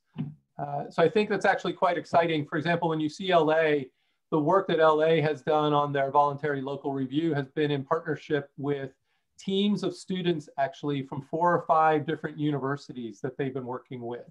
And in the United States, for example, through the United Nations associations on universities, it's been youth that have actually been some of the most excited about taking this agenda forward at the local level. Getting it integrated into the global governance and those larger networks, I think, you know, that's just beginning, and that's going to be more of a challenge. But I actually think that you see the inspiration that the SDG provides, and that's one thing we actually haven't talked about. We're talking about COVID, so we're in the midst of COVID right now, and we know how hard it is. But one of the things that I think we find when we're working with cities who are using the SDGs as their framework and approach and language for what a recovery looks like, it's actually quite inspirational. It's a positive agenda that local citizens feel as if they can contribute towards, and you're actually really seeing it take up, especially with younger people who are concerned not about just the equity issues, but the climate and the environmental issues as well. Good. Thank you very much, Tony. And apologies, we don't have much more time. We had a bit of an enlarged conversation with Jeffrey Sachs that has put us slightly behind schedule, but it was really enlightening and fascinating. Thank you to all the panelist members. Please stay with us for the conclusion. We'll share some of the next steps in 10 more minutes, if you can all bear with us for the slight delay. Before that, maybe, and before I hand over to our host, Mrs. Bente Bjerknes, the Assistant Director General of the Office of the Governing Mayor at the County of Viken, Norway, to start with the concluding remarks. I would like to invite you all to a last poll. We are actually brainstorming with the different pilots of the program about some possible topics for the next roundtable. So as we did in the past, you can either scan the flash code you see there, or go to the menti.com website, which you also have in the chat. We still have almost 200 people online, so this gives us a quorum. You can enter the code, and then when you enter there, the question is, which topics would you like to discuss at the next OECD roundtable? If you have keywords in mind, you can have up to 3 options. And I let you fill in that. We'll leave the slide with the flash code 10 more seconds, and then we'll share our screen so you can see real time what results and keywords are showing. Okay, maybe we can stop the screen here and the team can share some of the inspirations that come. Probably we'll have as many suggestions as we have participants, but interesting. There are a few things that come up. Decentralized cooperation, issues related to more sectoral urban policies, environment. We see issues of circular economy, energy, the just transition, local engagement, public participation, a lot of issues that relate to local governance. We let you continue to enter your keywords. Please do so, because we are saving everything, and we'll make sure we do justice to your inputs. And while we are doing that and letting the last participants fill in the questionnaire and convey their suggestions, let me now hand over to Bente. Bente, if you wish to get started with the conclusion. Thank you so much, Aziza. And thank you for 2 really inspiring days at the roundtable. Thank you for important topics we have discussed and shed light on through speeches and discussions. This partnership in the project has been important for us in Viken in building our new county, and for collaboration with partners locally, regional and national, and also international. We acknowledge that we need to be curious of different methods, actions, and ways of transforming the society, the system, and organizations to reach the SDGs. As well as to boost our own work, we need to keep sharing going forward, because through that we all get better. We move faster and we create better solutions. I think it's scary to reflect on that we might be further from reaching the SDGs now than before the pandemic. That means that we need to transform the society going forward, and we need to keep working together. We also need to focus on building and keeping a high level of trust in society going forward. And with that, I thank the OECD for this event, for the project so far, and we are looking forward to keep working together in the future. We are sure we are going to do that. So thank you so much for participation in the roundtable and for your attention. Thank you.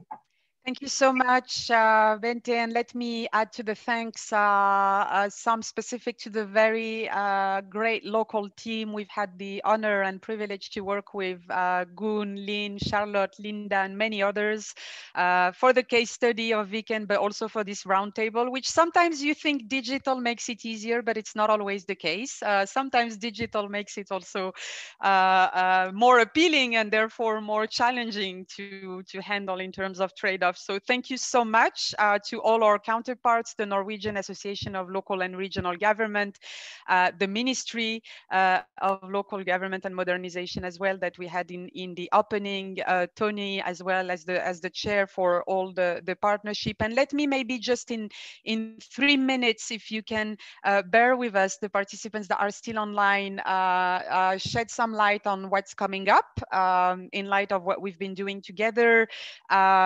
Of course, in the very, very short term, you will receive from the team the slides that were showcased in this roundtable, the link to the recording, which we invite you to disseminate so that a broader range of constituencies can have access to this roundtable. We had yesterday 350 participants connected. Today, a good 300. You still almost more than half still online now, despite the slight delay. And please do share that, broaden the base, make sure we reach out to non-usual suspects, and you'll get later in a few weeks more detailed highlights with the substance that was shared at the meeting, and that will provide also for some written support. In terms of the program itself, I have to say, when you look back, when this all started in a tiny room of New York, aside from the high-level political forum in July 2018, that was a little bit more than 2 years ago,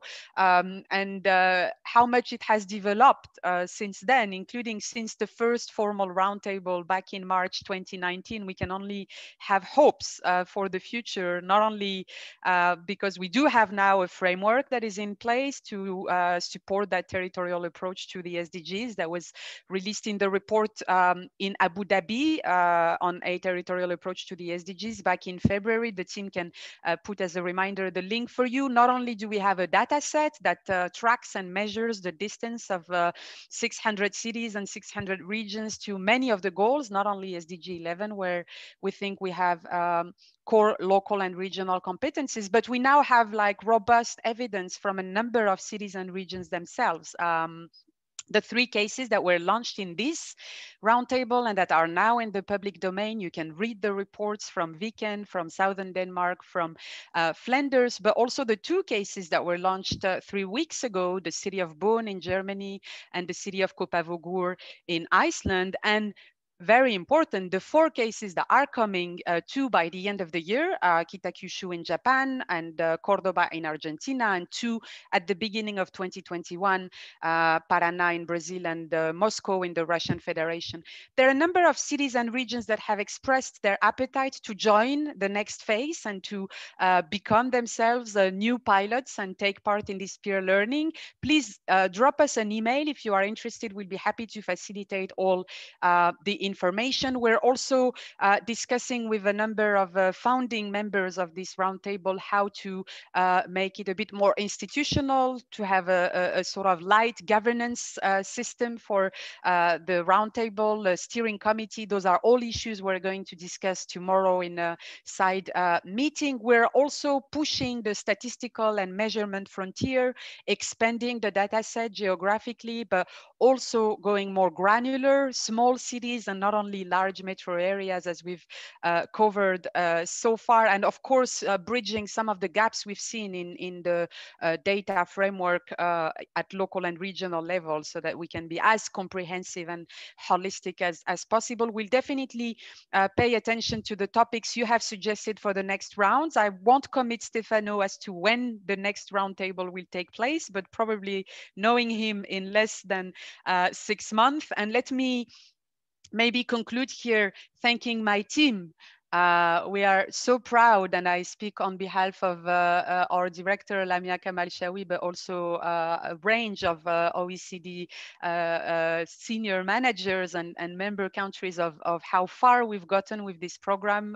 It was a dream 2 years ago. It has become a reality, but also raising high expectations. Stefano as the architect and the mastermind and the leader of the team, Stefano Marta, thank you very much.